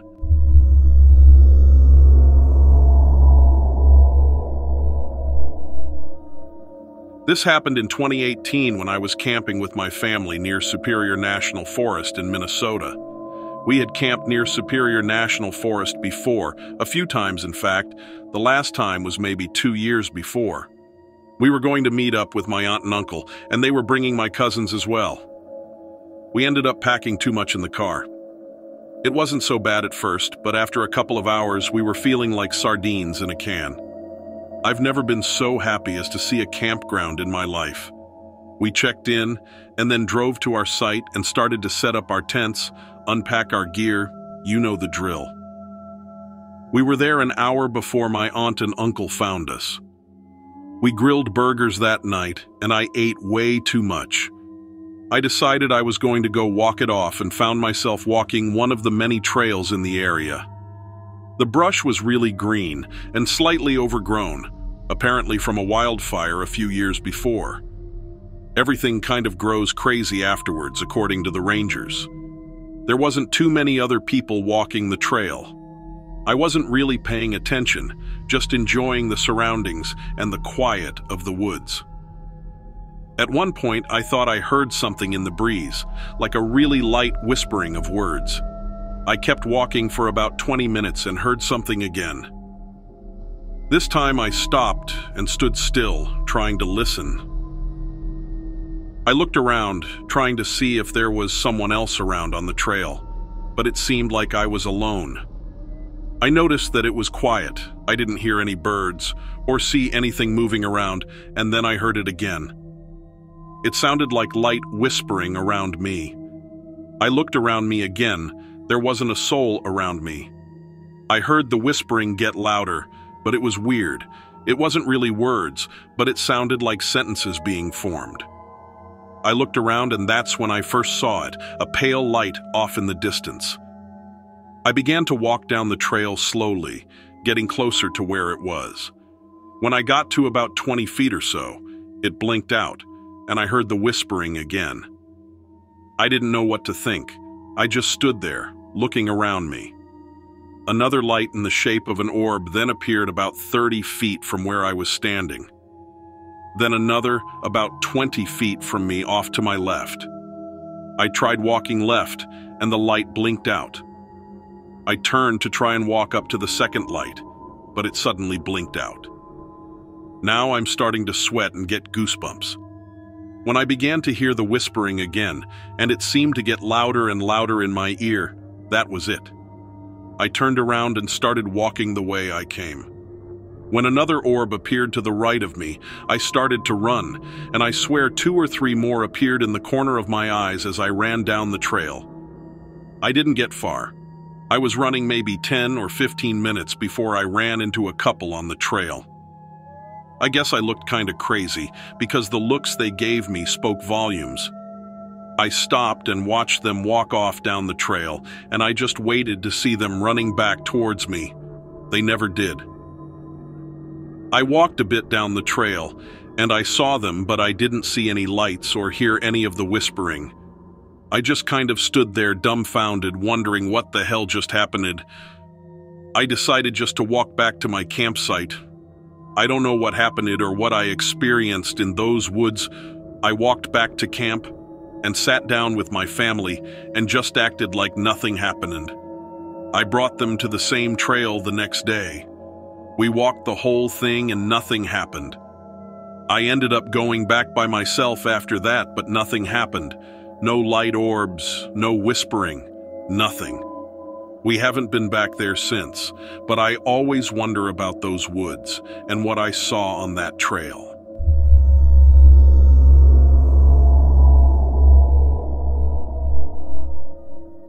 This is a crazy story that was told to me by my friend Karen.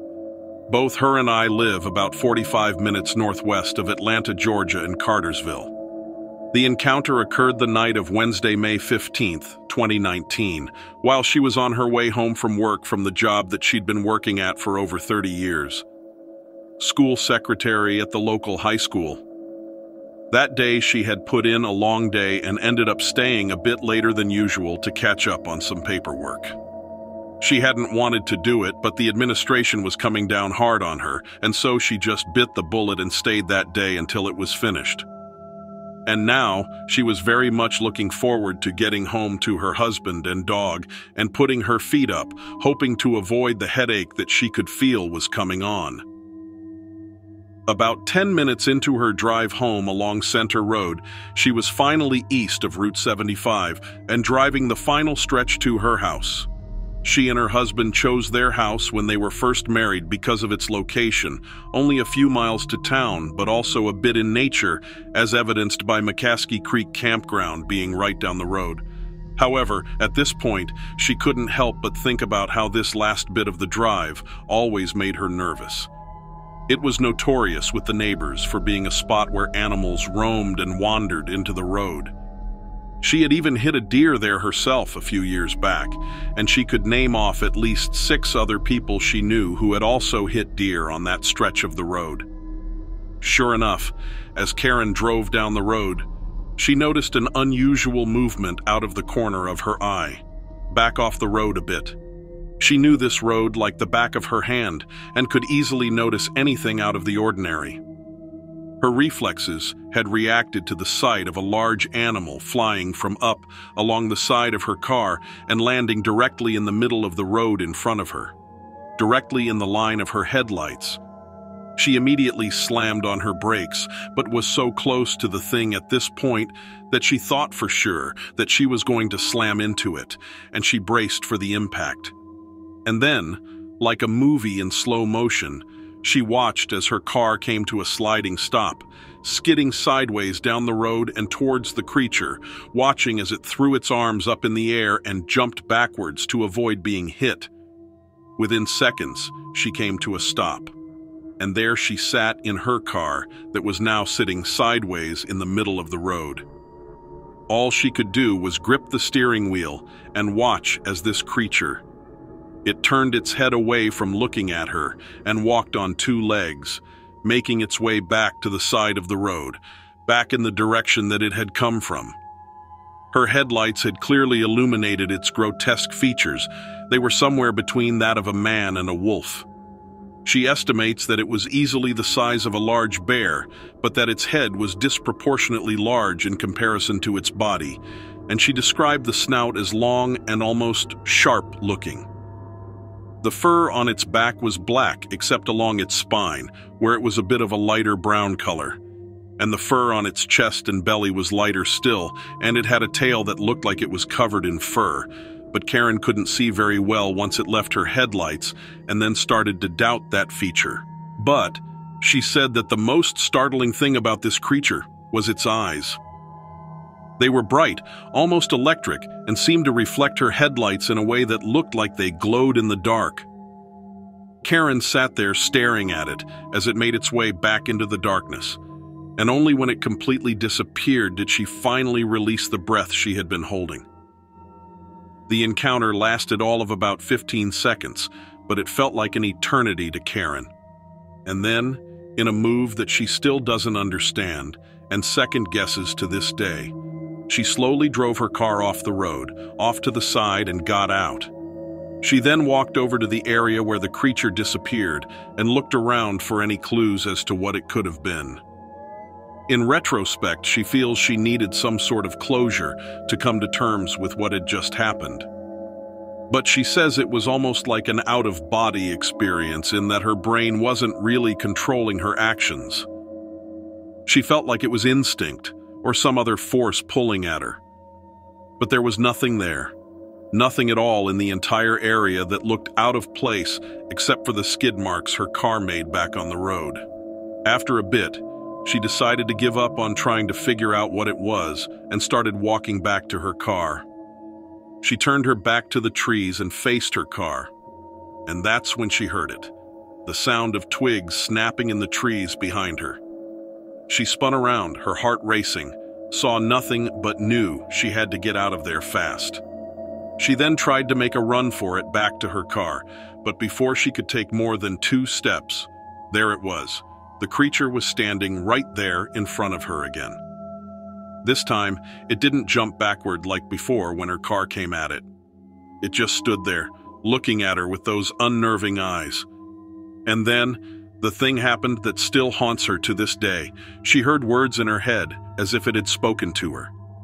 She remembers hearing a voice telling her to leave and never come back. Karen was rooted in place, stuck to the ground with a combination of fear and confusion rushing through her head.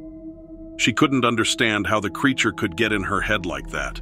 Its voice was so unexpected that it took her a minute to even realize that she should be afraid.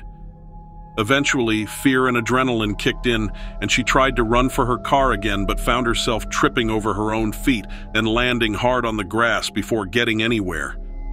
The creature seemed to be drawn to her laying there, and it walked over to her. It was right next to her. She didn't dare look up at it. Instead, she kept her head down and her eyes looking at its feet that were rough and calloused in a way that only a wild animal would look. And then as she was processing all this, the creature leaned down so that its face was only inches away from her face. She could hear it breathing slowly and deeply, and watched as the drool dripping from its mouth and landed on the ground next to its feet, and she could smell it too. The smell of death and rotting flesh. She closed her eyes and started to pray, but before she could utter a single word, she blacked out. To this day, Karen has never been able to recall how she got there or give a clear description of what happened after blacking out. She only remembers waking up in her car and finding herself sitting in the driver's seat. The first thing she did was check herself for injuries, and thankfully, all she saw were the few cuts from tripping and falling. She looked in the mirror, and her face was pale, and her eyes were black from her mascara streaming down her face. But luckily, she hadn't been harmed at all, and after looking at the clock, she determined that she had only been out of it for about 15 minutes. Her body and hands were still shaking uncontrollably, but she knew she needed to get out of there. When she was finally able to get her body under control, she started the car and pulled off onto the road and continued on her way home. While driving, she literally couldn't shake the feeling that she was being watched, and it made her feel so uneasy that she had to pull over a few times just to calm down. She would sit and take at least a dozen deep breaths before pulling it together enough to continue. Although it was terrifying to stop the car, she had no choice because the alternative would have surely ended with her wrecking the car. By the time she made it home, she had convinced herself that the entire thing was just a dream and that she had hallucinated the creature. There is just no way this had happened, she thought. The truth just didn't make any sense. She didn't even want to tell her husband for fear that he wouldn't believe her, and she would look like even more of a lunatic. But in the end, she really had no choice. Because as soon as he saw her walk through the door, he jumped up and rushed over to see what had happened. It was beyond obvious that something was up. Karen knew right then that she needed to tell him the entire truth and get his opinion on what she should do. When Karen finally summoned the courage to talk about what happened, he looked at her with a seriousness that made her regret ever telling him in the first place. She was sure he was now concerned about her mental health, but instead he said that he did believe her and that he had an idea of what it maybe could be. He told her about a creature that he had heard of as a boy that was known as a Mothman. He told her that it was a creature that was seen throughout the Appalachian Mountains and that it was known to be very aggressive. It usually preyed on small animals, but there have been cases where it has attacked people as well. Well, that was a creature that Karen had never heard of before, but after hearing about it, she figured that it was possible that that is what she saw. Together, they chose not to tell anyone else about the incident for fear of being ridiculed and laughed at. They didn't even call the police. They both did some research online, and other possible creatures popped up on various websites. But her memory of it all was becoming more and more unsteady, almost like the memories of scary stories you heard as a kid. Or the memories of scary experiences. They're there, but you wonder if your brain embellished parts and made them worse than they really were. One thing that has definitely changed, though, is that after decades of driving that road to work, she now takes a different route altogether. She can't even get near the area without starting to violently shake.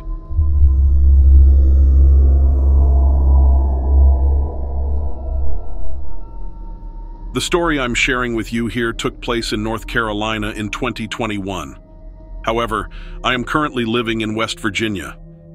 The weekend in question, or rather, the weekend this happened, I had headed south to an area in the vicinity of the Great Smoky Mountains for a solo camping trip. Stuff was happening for me personally at this time in my life, and I needed to be alone to get away from some things and clear my head. Also, I seriously needed the fresh air after being basically cooped up the last 2 years or so. So, I drove down Friday night and had an uneventful first evening setting up camp, and then headed to bed early. I got up early the next morning and didn't waste any time heading out since I wanted to beat most of the midday heat of summer. All was good for a while until I was hiking up a steep trail and huffing and puffing. When I stopped to catch my breath, I saw an off-leash dog way off in the distance. At first, it didn't even really register with me, but it was coming my way, and as it got closer, I became aware of how much larger it was than dogs usually are, and how it was moving along using only its back legs. It had reddish-brown fur and was massive, easily the size of a bear, but by the way it was standing, I was totally confused. I looked around to see if anyone else was on the trail, but I was the only one. It was just me and this creature, standing on this mountain trail in the middle of nature. Nobody, no help anywhere in sight. The fear started to set in as I began to fully understand the seriousness, that this could be a dangerous situation. I didn't know what this creature was, and I had no idea if it would attack me. Thoughts started creeping into my mind of all the things that might possibly happen, but I stood my ground, and I didn't flinch, hoping that if I didn't make any movement, it would just go away. Now, don't think I was being brave by doing this.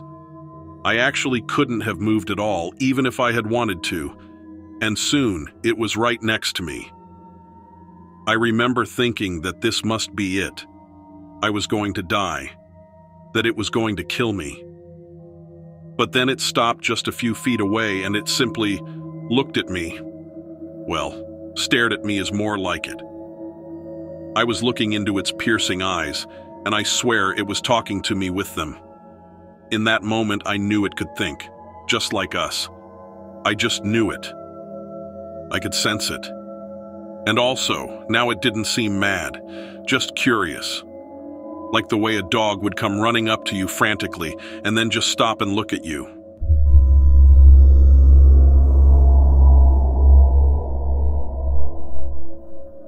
I was out for my morning walk on a crisp April morning when I saw something strange in the distance. I instantly knew something wasn't right because I walked this path almost every day and knew it intimately.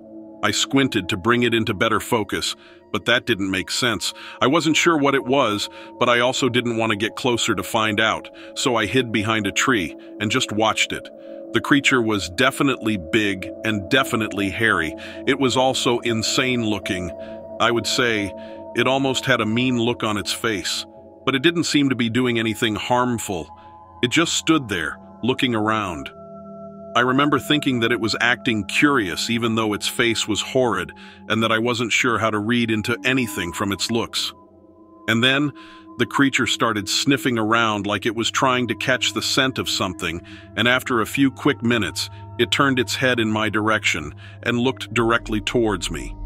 I pulled myself in tight and stood as straight as I could behind the tree, hoping to throw it off, hoping it wouldn't see me.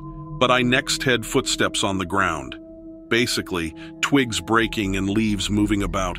I could also feel the heaviness of the creature as its legs hit the ground with each step. It was walking over to me. I was terrified. But then I heard it make a noise that sounded like a cross between a grunt and a moan. The noise wasn't exactly scary, but it was so confusing that the hair stood on my arms. Even still, I didn't want to lean outside of the protection of the tree to look and see. I just remained there, staying still and upright as much as possible. Next, I could feel the air turn warmer, and I heard the sounds of slow, heavy breathing, raspy breathing. I could tell that the creature was very close to me now, and now I couldn't stop myself, and I needed to see what I was up against. I slowly leaned sideways to try and look around the tree without exposing my body, and there, only 10 feet on the other side of the tree, was this thing, animal-like but man-like, and we looked at each other for what felt like forever. Its face is still seared in my memory, and I'll never forget looking into its eyes. And then it blinked, shook its head, turned around and walked away. I watched it go until it completely disappeared into the woods. I was dumbfounded. Maybe it was just curious and didn't find me to be anything to worry about. I stood there pondering that thought when I heard another noise. This time it was a weird, guttural noise. Different than the grunting and moaning I had just heard earlier. This noise sent an extra shiver down my spine. And just as I was thinking about it, I saw the same animal thing heading back towards me, lumbering directly towards where I was still standing. The creature slowly approached me, and now I was terrified because it was coming back. Did it change its mind about me? Was it now thinking I was a threat? But I didn't want to run away and spark it to chase me. I didn't know what to do. As the creature got closer, I could see its eyes again, the eyes that seemed to reflect a brain that could think and communicate. and it still looked curious, not angry or mad. So I stood there and waited to see what it would do. It came close, like within a few feet, and sniffed around at me with its big snout. Then, it made the same weird noise again, and I almost wondered if it was trying to speak to me. After a few minutes of listening to it make these noises, but not reacting in any way, the creature seemed to get tired of me. It turned its head away as if looking off into the distance for something, and then it turned around and walked in the direction it was looking. This time it was gone for good. I never saw it again. But I will never forget those strange noises it made, and even more so, I'll never stop thinking about what it might have been trying to say to me. I am convinced that it came back to communicate, but I wasn't able to understand. Either way, it's all something that will stay with me for the rest of my life. And now, every time I hear a strange noise in the woods, I always wonder if it's the creature coming back and wanting to try to communicate again. To be honest, I really wish I had been able to understand it. I even have dreams where we were able to understand each other, and all it wanted to do was to learn why we're so scared of it.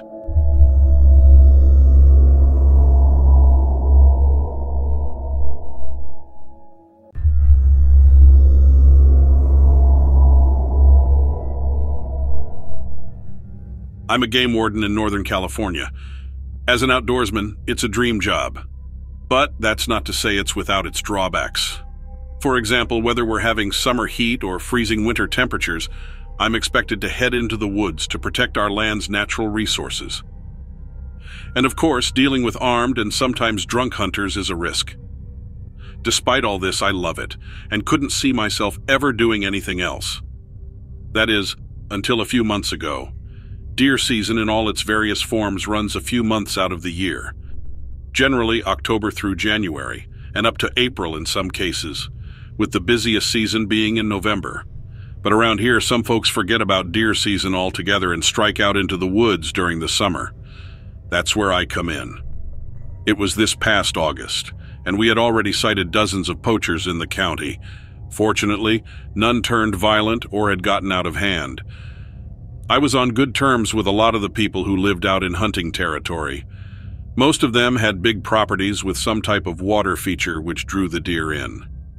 It was late afternoon when I got a call from one such person who told me he had seen a group of 3 men with rifles cutting across the back of his property line. I called it in and headed over to the property. If it was the group I thought it was, they wouldn't give me too much trouble, and so I knew I would be fine to approach them on my own. That was a mistake. After a brief conversation with the property owner, I left my vehicle parked in his driveway and headed out into the wood behind his home. On the way, I saw plenty of deer droppings, and the trees were marked up from shedding bucks. I'd have to remember this spot for myself. I walked in following a game trail for about 30 minutes but found no sign of the illicit hunters. This was odd. There really wasn't any reason for them to have gone any deeper than this. What's odder is that besides the signs, I hadn't seen a single deer. Right when I had decided to turn around and search in another direction, I came across the carcass of a dead buck. Its neck was broken. Pale eyes stared at a 180-degree angle from its chest.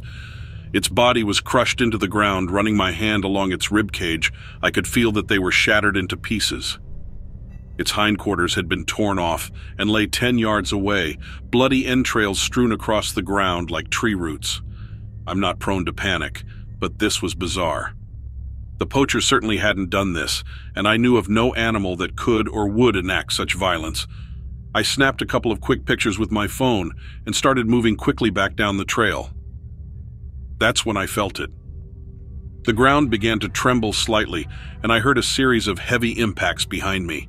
Despite being stricken with fear, I turned to see what it was. From the forest came a massive creature, at least 10 feet high and half that across. Vines, leaves, branches, and twigs were wrapped around the creature in its entirety, like it was a walking piece of the forest floor. It walked on a pair of thick tree stump-like legs, and its arms ended in a pair of dense foliage roughly the size of a human head. I couldn't see anything that resembled a face. I stood frozen. The creature was taking slow, ponderous steps, not going in any specific direction. Hoping to get away quietly, I started backing slowly away, eyes locked on to the creature. Bad idea. I pulled a stupid move and accidentally stepped onto a dead branch. The noise snapped out like a gunshot. The lumbering beast snapped in my direction and after a brief pause began storming towards me. I ran. I ran as hard as I ever had. In spite of its size, I could hear the creature keeping pace with me, crashing through the brush like a tank. I finally got a lead when the trail narrowed, the creature being so massive that it needed to force its way through. I cut around a curve in the trail and it was momentarily out of sight. I heard a thunderous crack, and looking behind me and up, I saw a tree falling into the forest. Then I felt something grab me. A man with a rifle slung over his shoulder pulled on my arm and told me to follow him. I could hear the creature back out on the trail, once again crashing through the forest. I followed the man for a minute until he led me to an overturned tree that had created a deep depression in the ground. 2 other men were already tucked in underneath. My savior and I joined them, the 4 of us packed tightly together. We sat for an hour, none of us saying a single word. We could hear the monster stomping through the forest, searching. Once it came close enough that we could see it, 2 of the men readied their rifles for a last stand, but it ambled away without incident. When at last it grew quiet, the 4 of us left the safety of the tree and ran. We ran all the way to the tree line without seeing the creature, and there we stopped to catch our breaths. It was obvious that these were the poachers I was with, but they had literally saved my life. As a group, we agreed to never speak of this incident for fear of ridicule. Wild allegations like this could cost me my job. And with that, the 3 of them headed off towards their truck, which they said was close by. I returned to the driveway, and fortunately, the owner wasn't home. I was too shaken up to have a normal conversation anyway. I called in and said I didn't find the poachers and that I would be cutting my shift a few hours early.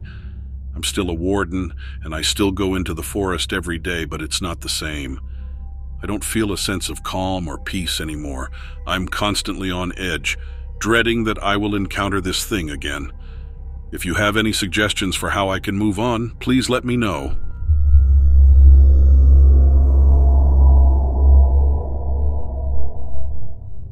I'm a park ranger stationed in the Green Mountain National Forest in Vermont. I became a ranger 5 years ago to live out my dream of spending my days in the rugged beauty of the mountains. However, I recently requested to be placed on strict desk duty. The thought of going back out there, well, I'll probably never go out again. Let me explain. The Green Mountains aren't exactly a tourist hotspot. Most vacationers tend to drive through on their way to Lake Champlain, and that was just fine with me. I felt a sense of kinship with the folks who did visit and always enjoyed my time speaking with them on the trail. And that's why, even as I finished a shift one late afternoon and a call went out for a missing hiker, I turned right around and headed back into the mountains to find the lost man. He was in his late 40s and had become separated from his 2 teenage sons along one of the more demanding trails. He had hung back to rest while they went ahead to explore, and when they returned, he had just vanished without a trace. Night was falling and a rescue copter wouldn't make it out until the morning. Unless he was seriously hurt, he would probably be just fine. But I saw an opportunity to help, so I took it. God knows that I wished I hadn't. I kept a full pack in my truck, and after confirming the search grid, I headed off on my own. Since I was technically off duty, I wasn't a part of the official roster, so I volunteered to check out a few locations where I thought he would most likely be. And about 2 hours later, night had completely fallen, and I had had no luck. I figured I would start making my way back to the service station and call it a night. But on the way back, I thought I heard someone calling out from deep in the forest. I headed in the direction of the voice, but as I approached it, it abruptly cut off. I was puzzled and a little worried that something had happened, but the voice cried out again hundreds of yards away. Now from the completely opposite direction. I once again trekked towards the voice with the same conclusion, but the voice cut off again. This was very disturbing. There was no way someone would have been able to change positions that quickly, especially in the dark. I called out several times but received no response. I decided to keep moving and continued down the trail, but just a few minutes later, I heard the same calling sounds. I decided to keep still this time and see what happened. The voice cried out several times, but I remained stationary and silent. Several seconds lapsed, and the cry came again, this time closer, and now with a more desperate edge to it. Something felt wrong. I don't know what, but some gut instinct told me to continue going down the trail, so I did. The voice didn't like this.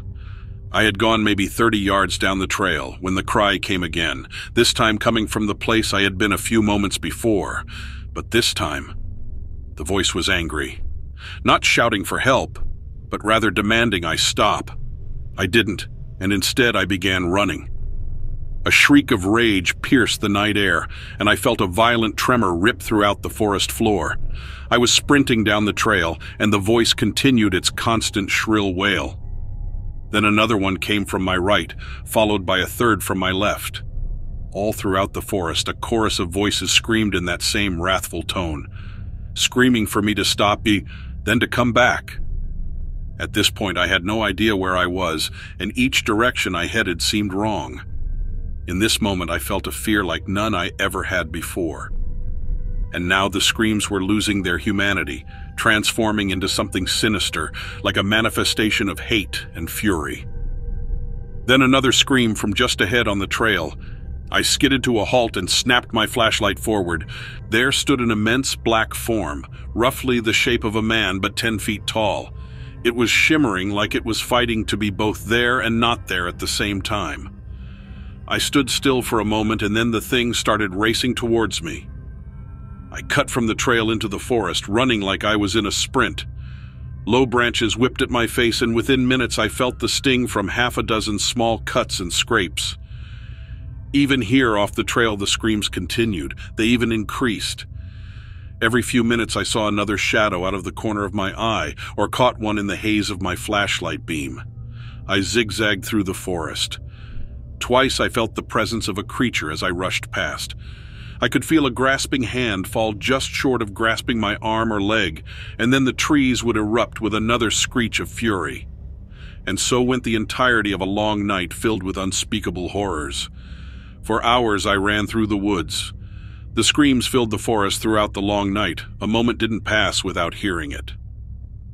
Other things happened, and I can't bring myself to put them on paper. Not yet. I made it out. Somehow I made it. I wouldn't be writing this if I didn't.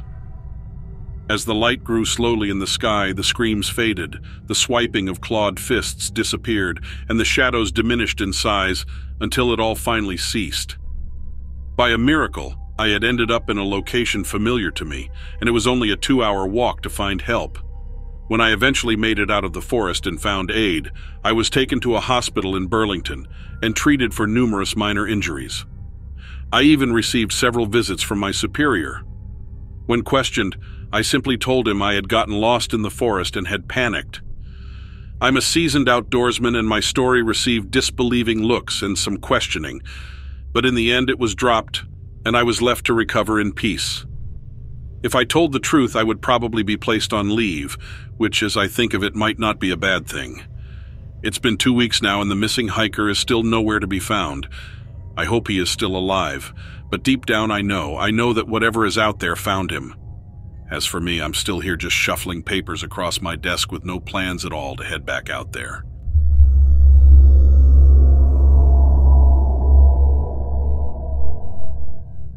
I had planned to spend a week camping and exploring Voyageurs National Park in northern Minnesota in the summer of 2015. Voyageurs is pretty remote, and to be honest, I was a little nervous traveling solo up there. There are only 2 campsites in the entire park that don't require a boat to access. I had done quite a bit of solo travel in the past and told myself that everything would be all right. I had just seen the movie Backcountry, which was a gruesome film about a predatory black bear that attacked 2 campers in Canada. I blamed that for my uneasiness and brought 2 extra cans of bear spray. It was a 5-hour drive to the park, and my fears seemed to settle by the time I reached the park in the early afternoon. I had reservations for 2 campsites during my trip. The first was only a 20-minute paddle from the lot where I had parked my truck. The second campsite, which I had planned to reach on Thursday, was a great deal more remote. As soon as I reached the forest on the other side of the river, my fears returned. It was the silence. I didn't realize it at the time, but that's what it was. And it wasn't just the kind of silence you get when the animals see a human in the forest. It was like the whole landscape was frozen. Nothing moved at all. Not the wind, not the leaves on the trees, nor the clouds in the sky. There were no birds, no squirrels, no bugs, nothing. Like I said, I didn't realize what it was at the time. I just knew something was very, very wrong. I kept my bear spray close as I set up camp. The strange silence would come and go throughout the evening, and I did my best to ignore it. But what came later I could not ignore.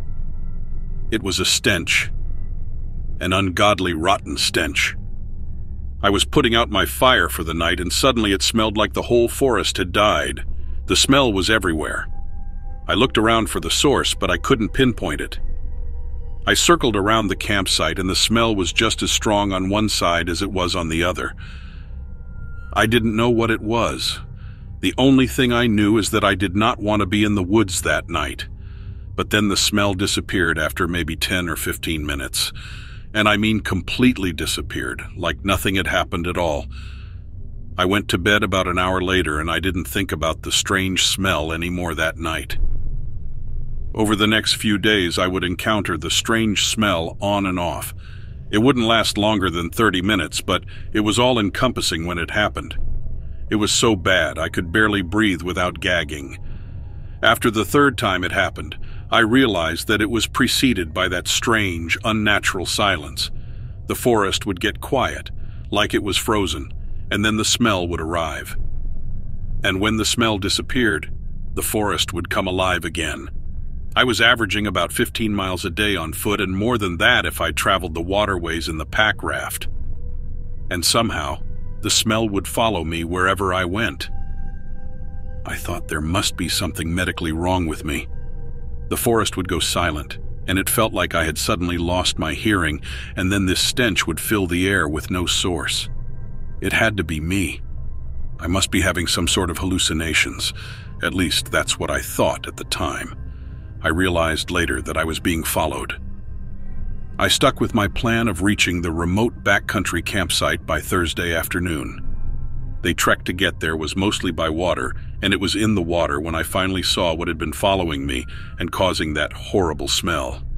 I was in my pack raft when I saw a pack of wolves swimming across the river. It was a rare sight even in northern Minnesota.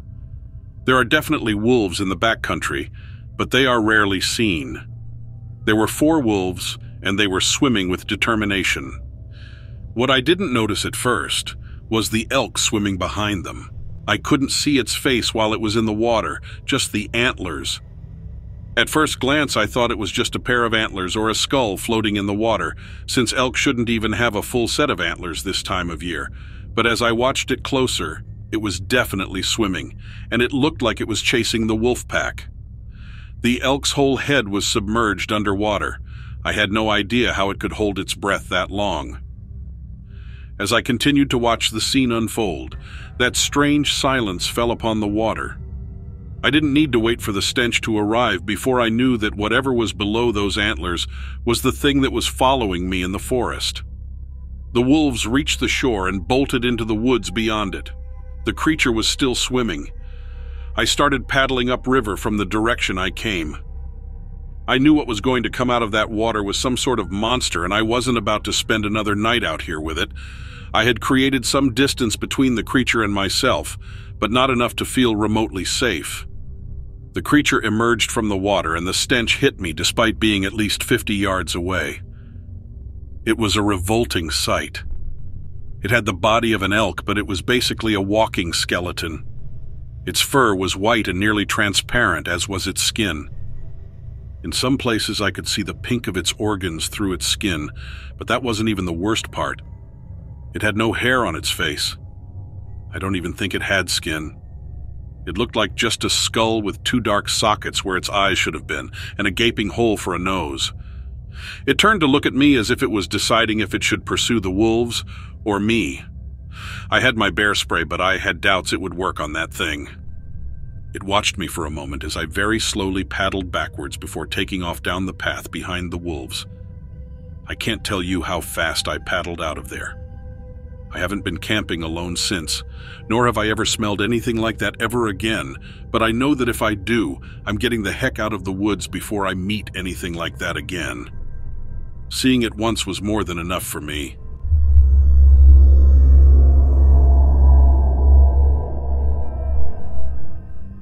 This incident happened nearly 5 years ago, but it still shakes me to my core. My family and I frequented a lake house that we owned a few towns away. We planned our stay hoping it'd be a sunny weekend, but it ended up that a storm rolled in on the day this happened. I left for the lake house first, figuring I'd set up ahead of everyone. Plus, I wanted dibs on the back bedroom. It had beautiful dark cherrywood French doors that opened up onto the back patio. I cleaned up and settled in, and by this time, late afternoon was fast approaching. The dark clouds were starting to roll in, and along with it, a cool breeze. With no hesitation, I went out to the back storage house to grab some fresh-cut wood we had stored out there. I flipped on the light switch and proceeded to grab a few logs to put in the wheelbarrow. Just before I set the pieces of wood in, the light bulb started swaying with the wind and flashed over the bottom of the wheelbarrow. Upon further examination, it looked like a dark reddish-black gunk. I didn't give it much thought at that point and continued loading wood on. As I rolled the barrel over to the front door, I made it just in time as rain began to pour. Once I had the fireplace going, I didn't mind. The taps of rain on the window and warmth crackling from the fire nearly put me to sleep. I would have fallen asleep too if my phone hadn't rung. It was the rest of my family calling to tell me that they were stuck behind a tree that had fallen during the storm. I didn't mind being alone, actually. I enjoyed my own company. With the storm, the trees and branches swaying outside started to sound more and more extreme. I could hear branches tapping against the window, but still I was unbothered and thought of it as soothing chaos. In an attempt to occupy my time, I flipped the television on and turned to the news channel. I could see the county was already being plagued by rolling blackouts and figured our area might be next. Wanting to be prepared, I searched around each room for spare candles. Not after long, I had a little collection of candles ready just in case. Then a light bulb went off in my head, and I remembered that the portable backup generator we had was in my room. I made my way down the hall and felt a strong wind coming and could see movement from the light coming out from under the door. I busted into the room and saw the French doors wide open. I rushed over and closed them and locked them, thinking the strong wind must have opened them. As soon as I closed those doors, I heard a knock at the front door. It couldn't be my family, I thought. They were still stuck in traffic. And no one ever comes out here other than us. I reached for a baseball bat in the closet before slowly making my way towards the door. I stepped up to the door and glanced through the peephole and saw an officer. Well, this was better than what I was thinking, and so set the bat down and opened the door. "Hello, ma'am. I was passing through and wanted to warn you that the roads leading into town are closed," he said. I told him I was aware of the situation and was perfectly fine. He nodded and looked past me like he was looking to see if anyone else was inside. I felt bad and reluctantly asked if he'd like to step inside. After all, he was drenched from the rain and seemed out of breath. He came in and removed his hat and set it in the kitchen. I noticed he had a standard police hat, but the rest of his outfit seemed like a casual outfit. I wasn't a fool and wanted to be safe, so I asked to see his badge. He let out a chuckle and said, "Well, of course you can't be too careful." He reached into his back pocket and flashed his badge. I could tell he felt the need to explain further and went on to tell me it was his day off, but given the situation was called in. My mind was more at ease and I offered him some coffee. I told him he could warm up by the fire if he'd like, but oddly enough, he sat a safe distance from it and claimed he was warm enough in the house. We talked for around an hour, and I made my way to the kitchen to put our mugs in the sink. The window in front of the sink overlooked the road, and I didn't see a cop car in sight. Things started to go off in my mind, but maybe I was overthinking it. When I returned to the living area where I left him, he was gone. I cautiously walked around, calling out for him. He wasn't in the bathroom, so this is when I started to worry. As I made my way around, I heard commotion coming from the back storage house. I peeked through a window and saw the door to it was wide open. Immediately, I grabbed my bat again. I don't know what came over me, but I had zero fear as I rushed out to the back storage house. Rain was pouring down and trees were swaying. Still, I trucked myself out there. The closer I got to the back storage house, a foul smell plagued the air. Just as I was about to step inside, I went to scream, but no sound came out of my mouth. I was frozen from what my eyes were witnessing. There he was, with his back towards me, hunched over, squelching and chewing. Red liquid dripped to his feet. I backed up against the side of the door, and he paused and slowly turned. His mouth was covered in blood, and a grimace of a smile took over his face. I remembered his teeth, sharp and long. "I was hungry, and you were good company," he said. My eyes pulled away from his mouth for a second, and that's when I noticed the lifeless rabbit in his grasp. All I could do was fall against the door. That's the last thing I remembered. The next thing I knew, I awoke abruptly to find myself on the floor of the back storage house.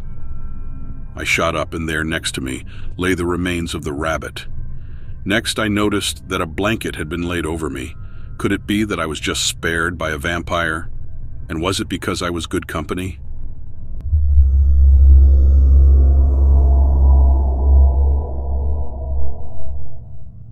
People already think I'm a bit of an odd duck. But seriously, I think it's because I have an open mind, and it freaks them out to realize not everything is within their control. Being unconventional is really what led me to this encounter in the first place. Because normal folks aren't out roaming neighborhoods at 4 in the morning, I just wanted to earn some extra money to send my kids to a good school and move out of my mother-in-law's house. I tried the usual job boards and help-wanted sections to find something part-time, but everything was going to interfere with my kids' schedules. So I finally paid attention to this flyer that kept showing up in our mail for newspaper deliverers. This was back in the day when that was a thing. The problem was I had to wake up at 3 in the morning, and I am not an early riser by nature. I had to get down to the distribution center to roll up the papers and stuff them into bags. What a waste of plastic, really. But living in West Virginia, the weather is unpredictable, and you can't imagine how angry people get over a damp newspaper. I had close to 300 papers to deliver.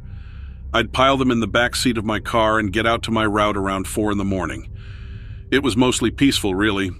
Everyone was asleep except me. I'd look at the dark windows and wonder about all the people who lived there. There were a lot of cottontail bunnies out, though. That's when I became super aware of nocturnal creatures. Those bunnies were taking care of their business like it was the middle of the day. And the foxes, and the raccoons. All the people sleeping and oblivious to the worlds that opened up in the dark. And at this particular time of year, moths. It was May, and I don't know if you're aware, but there are close to 2,000 species of moths in West Virginia. Moth eggs hatch between April and May, and I mean some years they come out in swarming hordes. That year was especially bad. They were everywhere. Parts of my route were easy. The residential neighborhoods with the houses in a row. Most of those people were fine with me just tossing their paper as close to the porch as I could get it. But there were always the ones, you know? They wanted their paper tucked in a specific slot beside a specific bush under a particular beam of wood. Oh my gosh, I don't know how they live. For those, I had to get out of my car and tuck the precious newspaper in its exact spot. Everybody had their porch lights on. Guess what moths are attracted to? So whenever I had to approach a porch, those buggers would swarm me. You can't imagine how they would flap and flutter all around me and get caught in my clothes.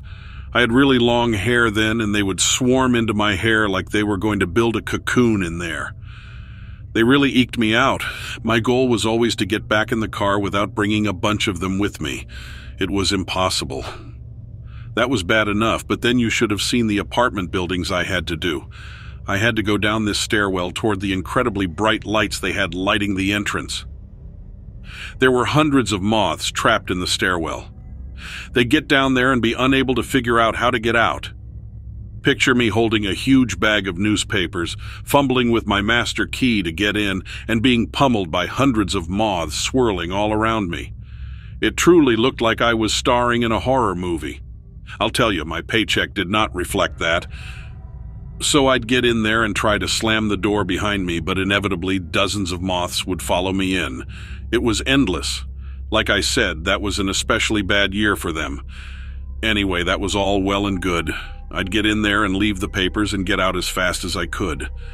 But this night, I came up the stairwell and laying there was a mangled raccoon. It looked mangled, but flattened, and like it had somehow been sucked dry. I screamed so loud. But then I'm running toward my car and I kid you not, something is crouching on the roof. I had parked in a dark spot to avoid the moths, so it was hard to see. But this thing was crouched and looked like it had huge black folded-up wings, and it was scratching at the roof of my car. It looked toward me, and its eyes were gleaming red. If you thought I screamed before, you should have heard me scream then. It was an ungodly scream, and I took off back to the apartment building. I was shaking like a leaf, but I managed to unlock the door and get back in there. I ran up the stairs to a landing and looked out the window where I could see my car. It was still there, scratching and scratching. But then this thing stood up on my car. It was like the size of a man, and then it leapt into the air and just swooped away. I couldn't even move. It was petrifying.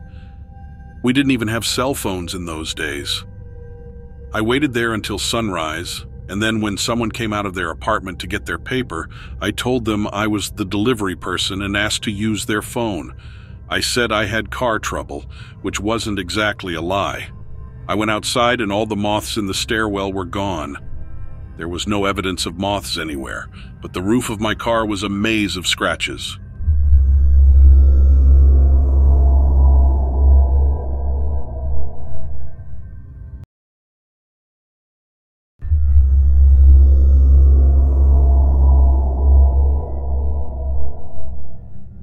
The Pacific Northwest can be merciless, especially during fire season. Climate change has only made matters worse. More fires, more risks. Those are risks we all accepted, though. We all knew what we were getting into when we began our training to become wildland firefighters. Still, there are some things out here that none of us are prepared for. We ran into one of those things last summer. A wildfire had been spreading for a few days. We were working tirelessly, establishing fire lines and setting backfires in order to limit the spread. Things were turning in our favor. The perpetual glow of the fire in the distance made lighting our campsite irrelevant. We could light and extinguish as many tiny fires as we pleased, and it wouldn't help or hurt our visibility. What we did need, however, was a consistent source of fresh water. We were supplementing our supply with water from a nearby stream, which we purified each night for planned consumption the following day. Occasionally, that meant one of us would trek alone to the stream and refill a few of our containers. It was my turn at the stream, and that was when the creature came for me. My eyes were on the water when a growl came from the opposite side of the bank. It was faint at first, so low that I mistook it as the ambient sounds of the unsatisfied fire in the distance. Then it got louder. When it heightened to its greatest pitch, when it sounded most like a scream, it stopped suddenly. By then, my gaze had snapped upwards. I was scanning the spaces between the trees, looking for a bear or a cougar. The few heartbeats that passed felt like a millennium. I saw nothing. I heard nothing. But then the beast wanted to be seen. I watched a great hulking mass step out from the shadows. The red glow of the fires painted its shaggy fur an unforgettable shade of orange and red. It must have been approaching 8 feet tall. I'd never felt so small. I'd seen every part of a forest fire before. I'd seen the way it changed and scared the animals that lived there. I always felt like I was fulfilling a purpose at that moment. Looking at this animal, though, I felt nothing. Its eyes caught the light and reflected it right back at me. It wanted me to see those eyes. It wanted me to stare into them. Otherwise, why would it have stayed? It lingered there. Was it judging me? Was it appraising me for my work in trying to stop the fire that was burning through its home? If that was the case, it found me unworthy. Maybe it didn't understand what we were doing there. Maybe it just didn't like the way the smoke had clung to my skin. I smelled like the very thing that was destroying the forest. Why would this creature trust me? Suddenly it snapped a branch off of the nearest tree and hurled it in my direction. I'm lucky that the beast's aim was slightly off. The branch plunged into the earth beside me and sunk deep into the mud. It could have been my body. It was piercing. I didn't stick around to give the creature another chance. As I saw it step toward me with a large five-toed foot, I turned to flee. I dropped the water. The men were going to hate me for that, but my life was on the line. They'd have to understand. I yelled with every lunge, every desperate duck beneath the foliage, and prayed that I'd make it back to my group before the giant creature caught up with me. Maybe with enough of us together, the thing would back off. Another branch smashed against the tree trunk to my left. I felt pieces of wood scrape my face as the limb exploded on impact. I couldn't believe how powerful the thing behind me truly was. Then I did it. I broke through the wall of undergrowth and into the clearing where we had forged my campsite. The other members of my crew didn't hesitate to help me. They stood together and prepared to defend one another from whatever monster was chasing me in the woods. I know they were expecting the same as me, either a bear or a wildcat. When nothing appeared, the murmurs began. They accused me of playing a prank. They predictably scolded me for leaving the water behind and untended. The color draining from my face and the shivers that refused to pass only convinced a few of them that I was telling the truth. I didn't sleep for the rest of our time out there. I found myself constantly drifting back to the trees, waiting for the next moment that the creature wanted to reveal itself to me. That moment never came. As fire season approaches again, I find myself wondering if I'm on borrowed time. How long before the monster in the woods reappears? How many more times could I have dodged the things it was throwing at me? Maybe if I'm lucky, the fires won't bring me back to that area. I don't know how I'll focus if I'm out there again. I know it's lurking, stealthy and quiet despite its size. I do know that if it does appear, I'll make sure that someone else sees it. I'm tired of no one believing me. I haven't given up on telling this story, but the face of rejection and disbelief does get tiring. Do you believe me? Have you ever seen anything like the animal I saw last summer? I need to convince as many people as possible. I want to know what it is. I want to know why it attacked.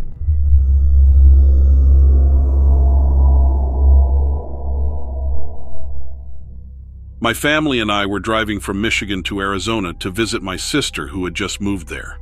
It was a long trip, nearly 2,000 miles, but we were excited to see her and explore the area near her place. We had been on the road for a few days and were somewhere in the middle of Colorado when the incident occurred.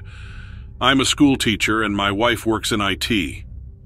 We have 2 children, a 10-year-old daughter and an 8-year-old son. We planned the road trip to coincide with our summer break, so we could spend quality time as a family.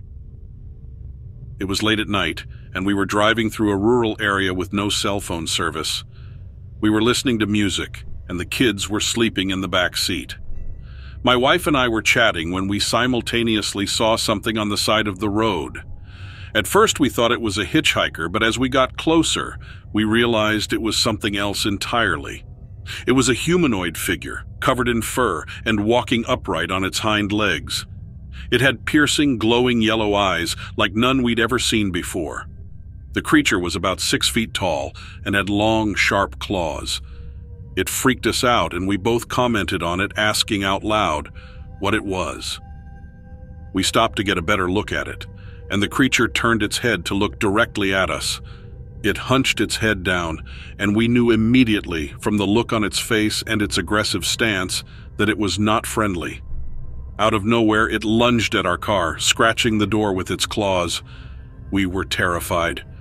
We tried to call for help on our cell phones, but there was no signal. We were completely alone in the middle of nowhere, with an insane creature coming at us. The creature continued to scratch at the doors and tried to break through. We knew that we were in danger. We tried to drive away, but it was too fast and kept up with us easily. We were panicking and worried about our children's safety. We didn't know how to protect them or escape from the creature. It was a nightmare. The creature then jumped on the hood of our car, and we could feel its weight pressing down on the metal. We were afraid that it would break through and attack us. My spouse swerved and was able to fling the creature off the car. We took off down the road with our kids losing it in the back seat. After driving for a while, we finally found a gas station with a working phone. We called the police and they came out to investigate. They didn't believe our story at first, but when they saw the scratches and damage to our car, it was obvious that something strange had happened. They ended up calling in a local Native American tribe who had extensive knowledge of the area and the local wildlife. They told us that we had encountered a skinwalker, a powerful and dangerous creature that could shapeshift into different forms. The tribe members explained that the skinwalker was a malevolent being that could transform into any animal or human form, and it was known to attack and harm humans. They told us that the skinwalker had been following us for some time, and we were lucky to have escaped with our lives. The tribe members shared that the skinwalker was a cursed individual who had gained supernatural powers through dark magic. They were once human but had made a deal with evil spirits to gain these powers, and in turn, they were cursed to spend their life as a skinwalker. The tribe members also revealed that skinwalkers were rare and only found in specific areas of the country, and their existence was not widely known or acknowledged. They warned us to keep our encounter a secret and not to share it with anyone else. After the tribe members performed a cleansing ritual on us and our car, they advised us to leave the area immediately and not to stop until we reached a safe location. We took their advice and drove to a nearby town, where we spent the night in a hotel, grateful to be alive and safe. The encounter with the skinwalker left us all in shock. We couldn't believe that such creatures existed and how close we had come to serious harm. We were also grateful for the help we received from the police and Native American tribe. In the weeks that followed, we researched more about skinwalkers and Native American culture and folklore. We learned that they were not to be taken lightly, and that encountering one was a rare and terrifying experience, and most people who come in contact with one don't make it out alive. We also realized that the world was more mystical and strange than we ever knew. The encounter with the skinwalker was a life-changing event for us. It taught us to be more aware of our surroundings and to respect the power of nature and the supernatural. We also realized that there was much more to the world than what we saw on the surface, and that we needed to keep an open mind to the possibilities of life in the universe. It also made us realize that some mysteries were never meant to be discovered. We learned to respect the boundaries of different cultures and traditions, and to be more mindful of the consequences of our actions.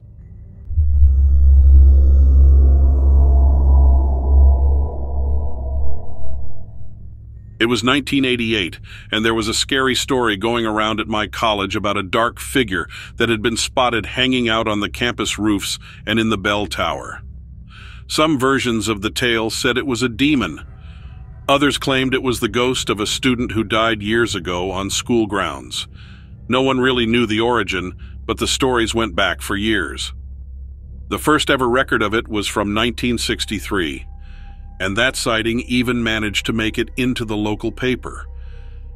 There wasn't much of a story, though. The article just said there had been reports of a mysterious black figure hanging around rooftops at the school. The descriptions of the figure ranged from a translucent wraith-like ghost to an owl-man hybrid. But there wasn't much to go on. These days it was a running gag around campus. People would dress up as the rooftop ghost for Halloween, but nobody actually believed it was ever anything to worry about. I lived in a house with 3 other roommates that year. We were directly across the street from the campus library. One night I was walking home from work late, from my job at the gas station on the corner of Main Street. The walk back to my house was maybe 5 minutes, and there were lampposts all along the way. I had walked home from there dozens of times after dark and never once felt unsafe. This time was different. I don't know exactly what it was, but I felt like someone was following me. You know that feeling you get at the bottom of your stomach when you know something bad is coming? That's what I felt. I couldn't explain it. The streetlights were all lit. I looked around for strange cars parked along the roadway, but I didn't see anything out of the ordinary, but I just couldn't shake that feeling that someone was watching me. I thought for sure I was about to get mugged, but right then something told me that I should look up. I don't know where the thought came from. Maybe it was somewhere deep in my brain that recognized I was in danger. I looked up, first at the lampposts above my head, but I didn't see anything there. And then, out of the corner of my eye, I saw a red light shining from the library. I turned to face it and noticed that there wasn't one red light, but 2. It took me a moment to realize that the 2 red lights were eyes. I could see the silhouette of the creature against the lights coming from the hall behind the library. The creature was standing on top of the roof, almost hunched over. It was definitely the shape of a human, or something similar in form. But its arms were big black wings. Normally I would see something like that and assume it was a prank set up by some of the other students. It wouldn't be too hard to get a funny costume and crawl onto the roof, but I knew in the pit of my stomach that this was no prank. There was something very real staring at me from the roof of the library, and it felt evil. The creature was staring right at me. It had to be me. There wasn't anyone else out here.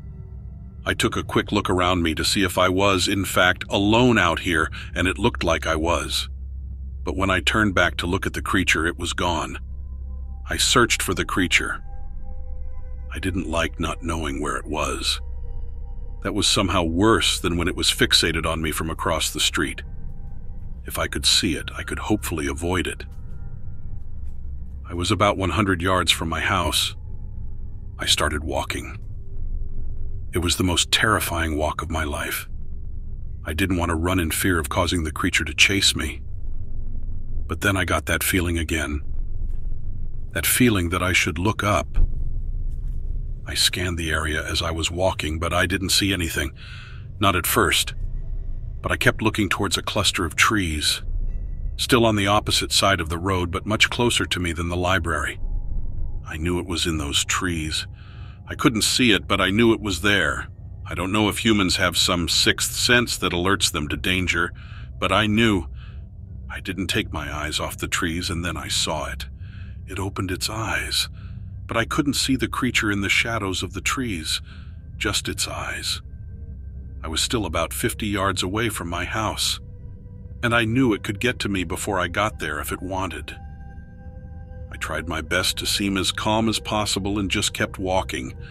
I thought I saw the creature moving in the trees, but I couldn't be sure. It would hide its eyes from me for a moment, and then they would suddenly reappear. Then, the front door of my house flew open. It was one of my roommates, and they screamed at me to run. I was hesitant to take my eyes off the trees, but I made a break for it. I made it to the house, and my roommate slammed the door behind me. My roommate had seen the creature too, so I knew I wasn't going crazy. But here's the really strange part, as if things hadn't been strange enough up until now. My roommate said he had just had this weird feeling to get up from the couch and look outside. And right when he did, he saw me walking down the sidewalk, and then he too had the urge to look up, and that's when he saw that creature watching me and knew he needed to get me inside. Thank goodness for our sixth sense, or whatever you want to call it. I just know that whatever sense it was, it saved my life that day.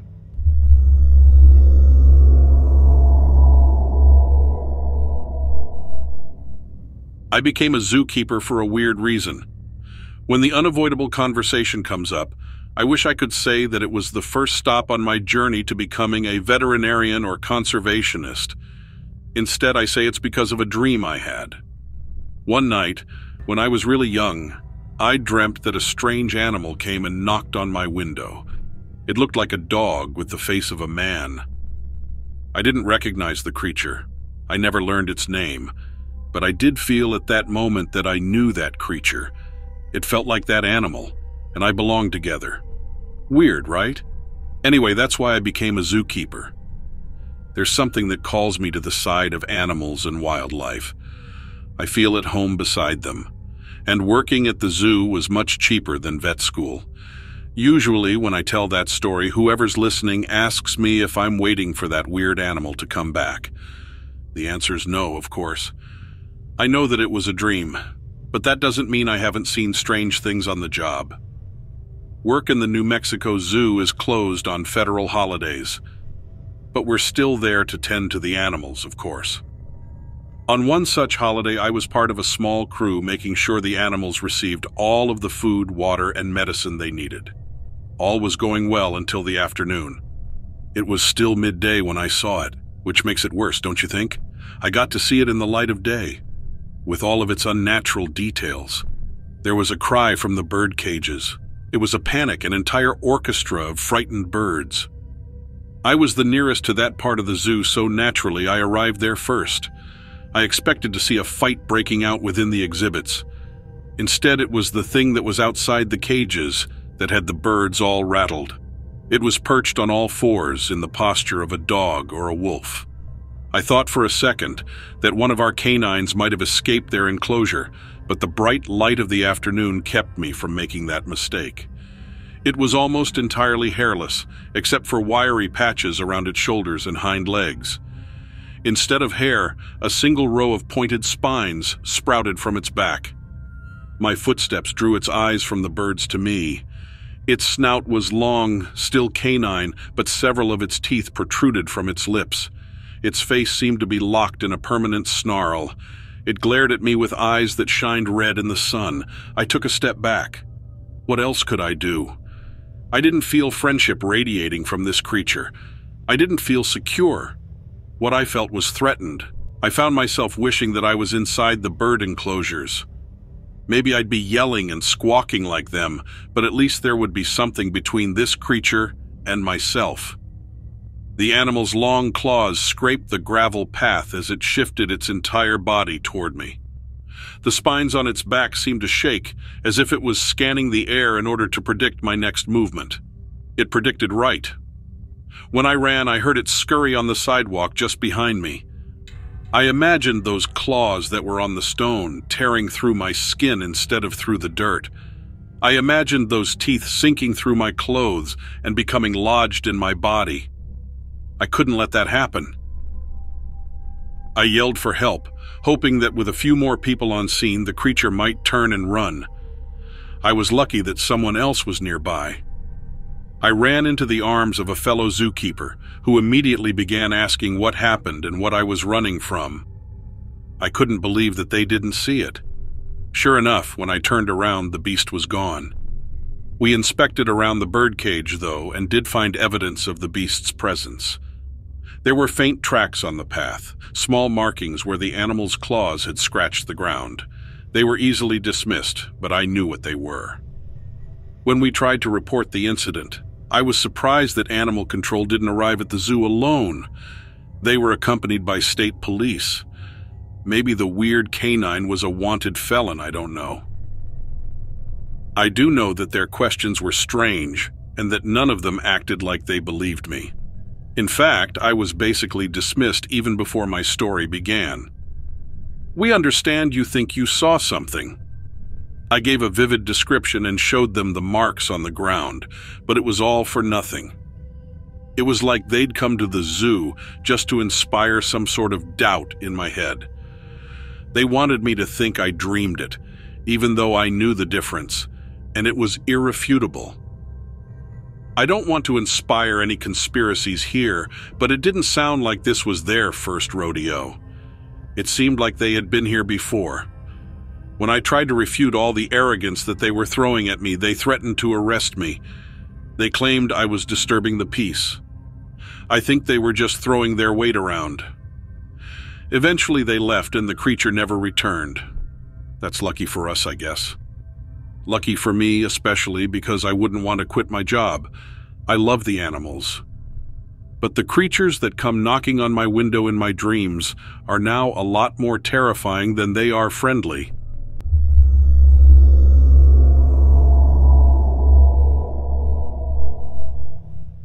As a skeptic, I've always been hesitant to believe in things like aliens and UFOs, but one experience I had on the Appalachian Trail in Virginia completely changed my perspective. It was then that I became a full-blown believer in extraterrestrial life. I was hiking through the Appalachian Trail in Virginia, enjoying the beautiful scenery and fresh air. It was a gorgeous day, and I had been hiking for hours, just taking in the sights and sounds of the forest. I was alone and enjoying the solitude, but little did I know that I was about to have an encounter that would change my life forever. I'm an avid hiker, and I'd been planning this trip for months. I'd always been fascinated by the Appalachian Trail and wanted to experience it firsthand. I was physically fit and well prepared for the journey, but I had no idea what was in store for me. As I was walking, I felt a strange presence around me. It was as if something was watching me from the shadows.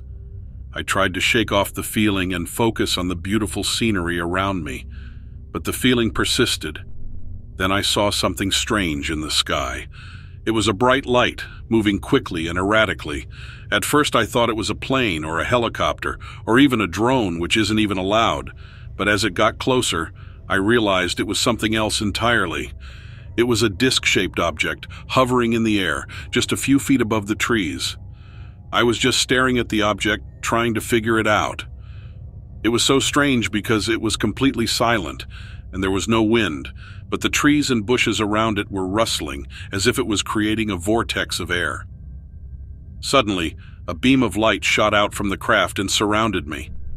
I felt as if my body was being lifted off the ground and pulled into the ship. I couldn't move or scream or anything. Inside the ship, I was surrounded by beings that I could only describe as aliens. They were tall and slender, with large heads and big black eyes. They didn't speak, but I could feel their thoughts in my mind. They were studying me, brutally probing me, and I was terrified. As they continued their examination, I started to feel intense pain. It was like they were cutting into my skin and probing my organs. I tried to scream, but I couldn't even open my mouth. It's a memory and experience that I'll have to struggle with for the rest of my life. I was beyond scared, and I just wanted it to stop. I didn't know how much more I could take, and I was afraid that they, or the pain of it, would kill me.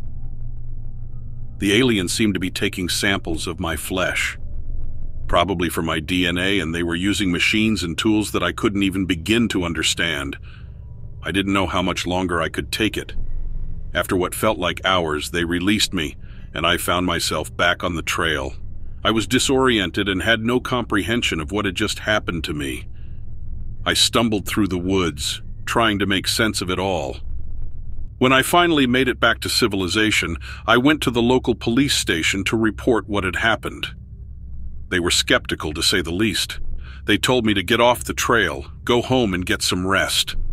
I guess they assumed I was ill-prepared for the trail. I did some research and found out that other people had reported similar encounters with aliens. They described the same creatures that had abducted me, and many of their details matched mine. I can't tell you how relieved I was to realize that I wasn't alone and that there was something out there. I started to look deeper into the alien phenomenon and found out about a government agency that was investigating these sightings. They had been keeping tabs on aliens for years and had supposedly even contacted them. I couldn't believe it. I don't know what to do with this information. My belief is that we truly don't know what is out there. We are helpless against the real powers at play. It was a humbling and terrifying experience, and I'll never be the same. In the weeks and months that followed, I continued to research alien phenomenon.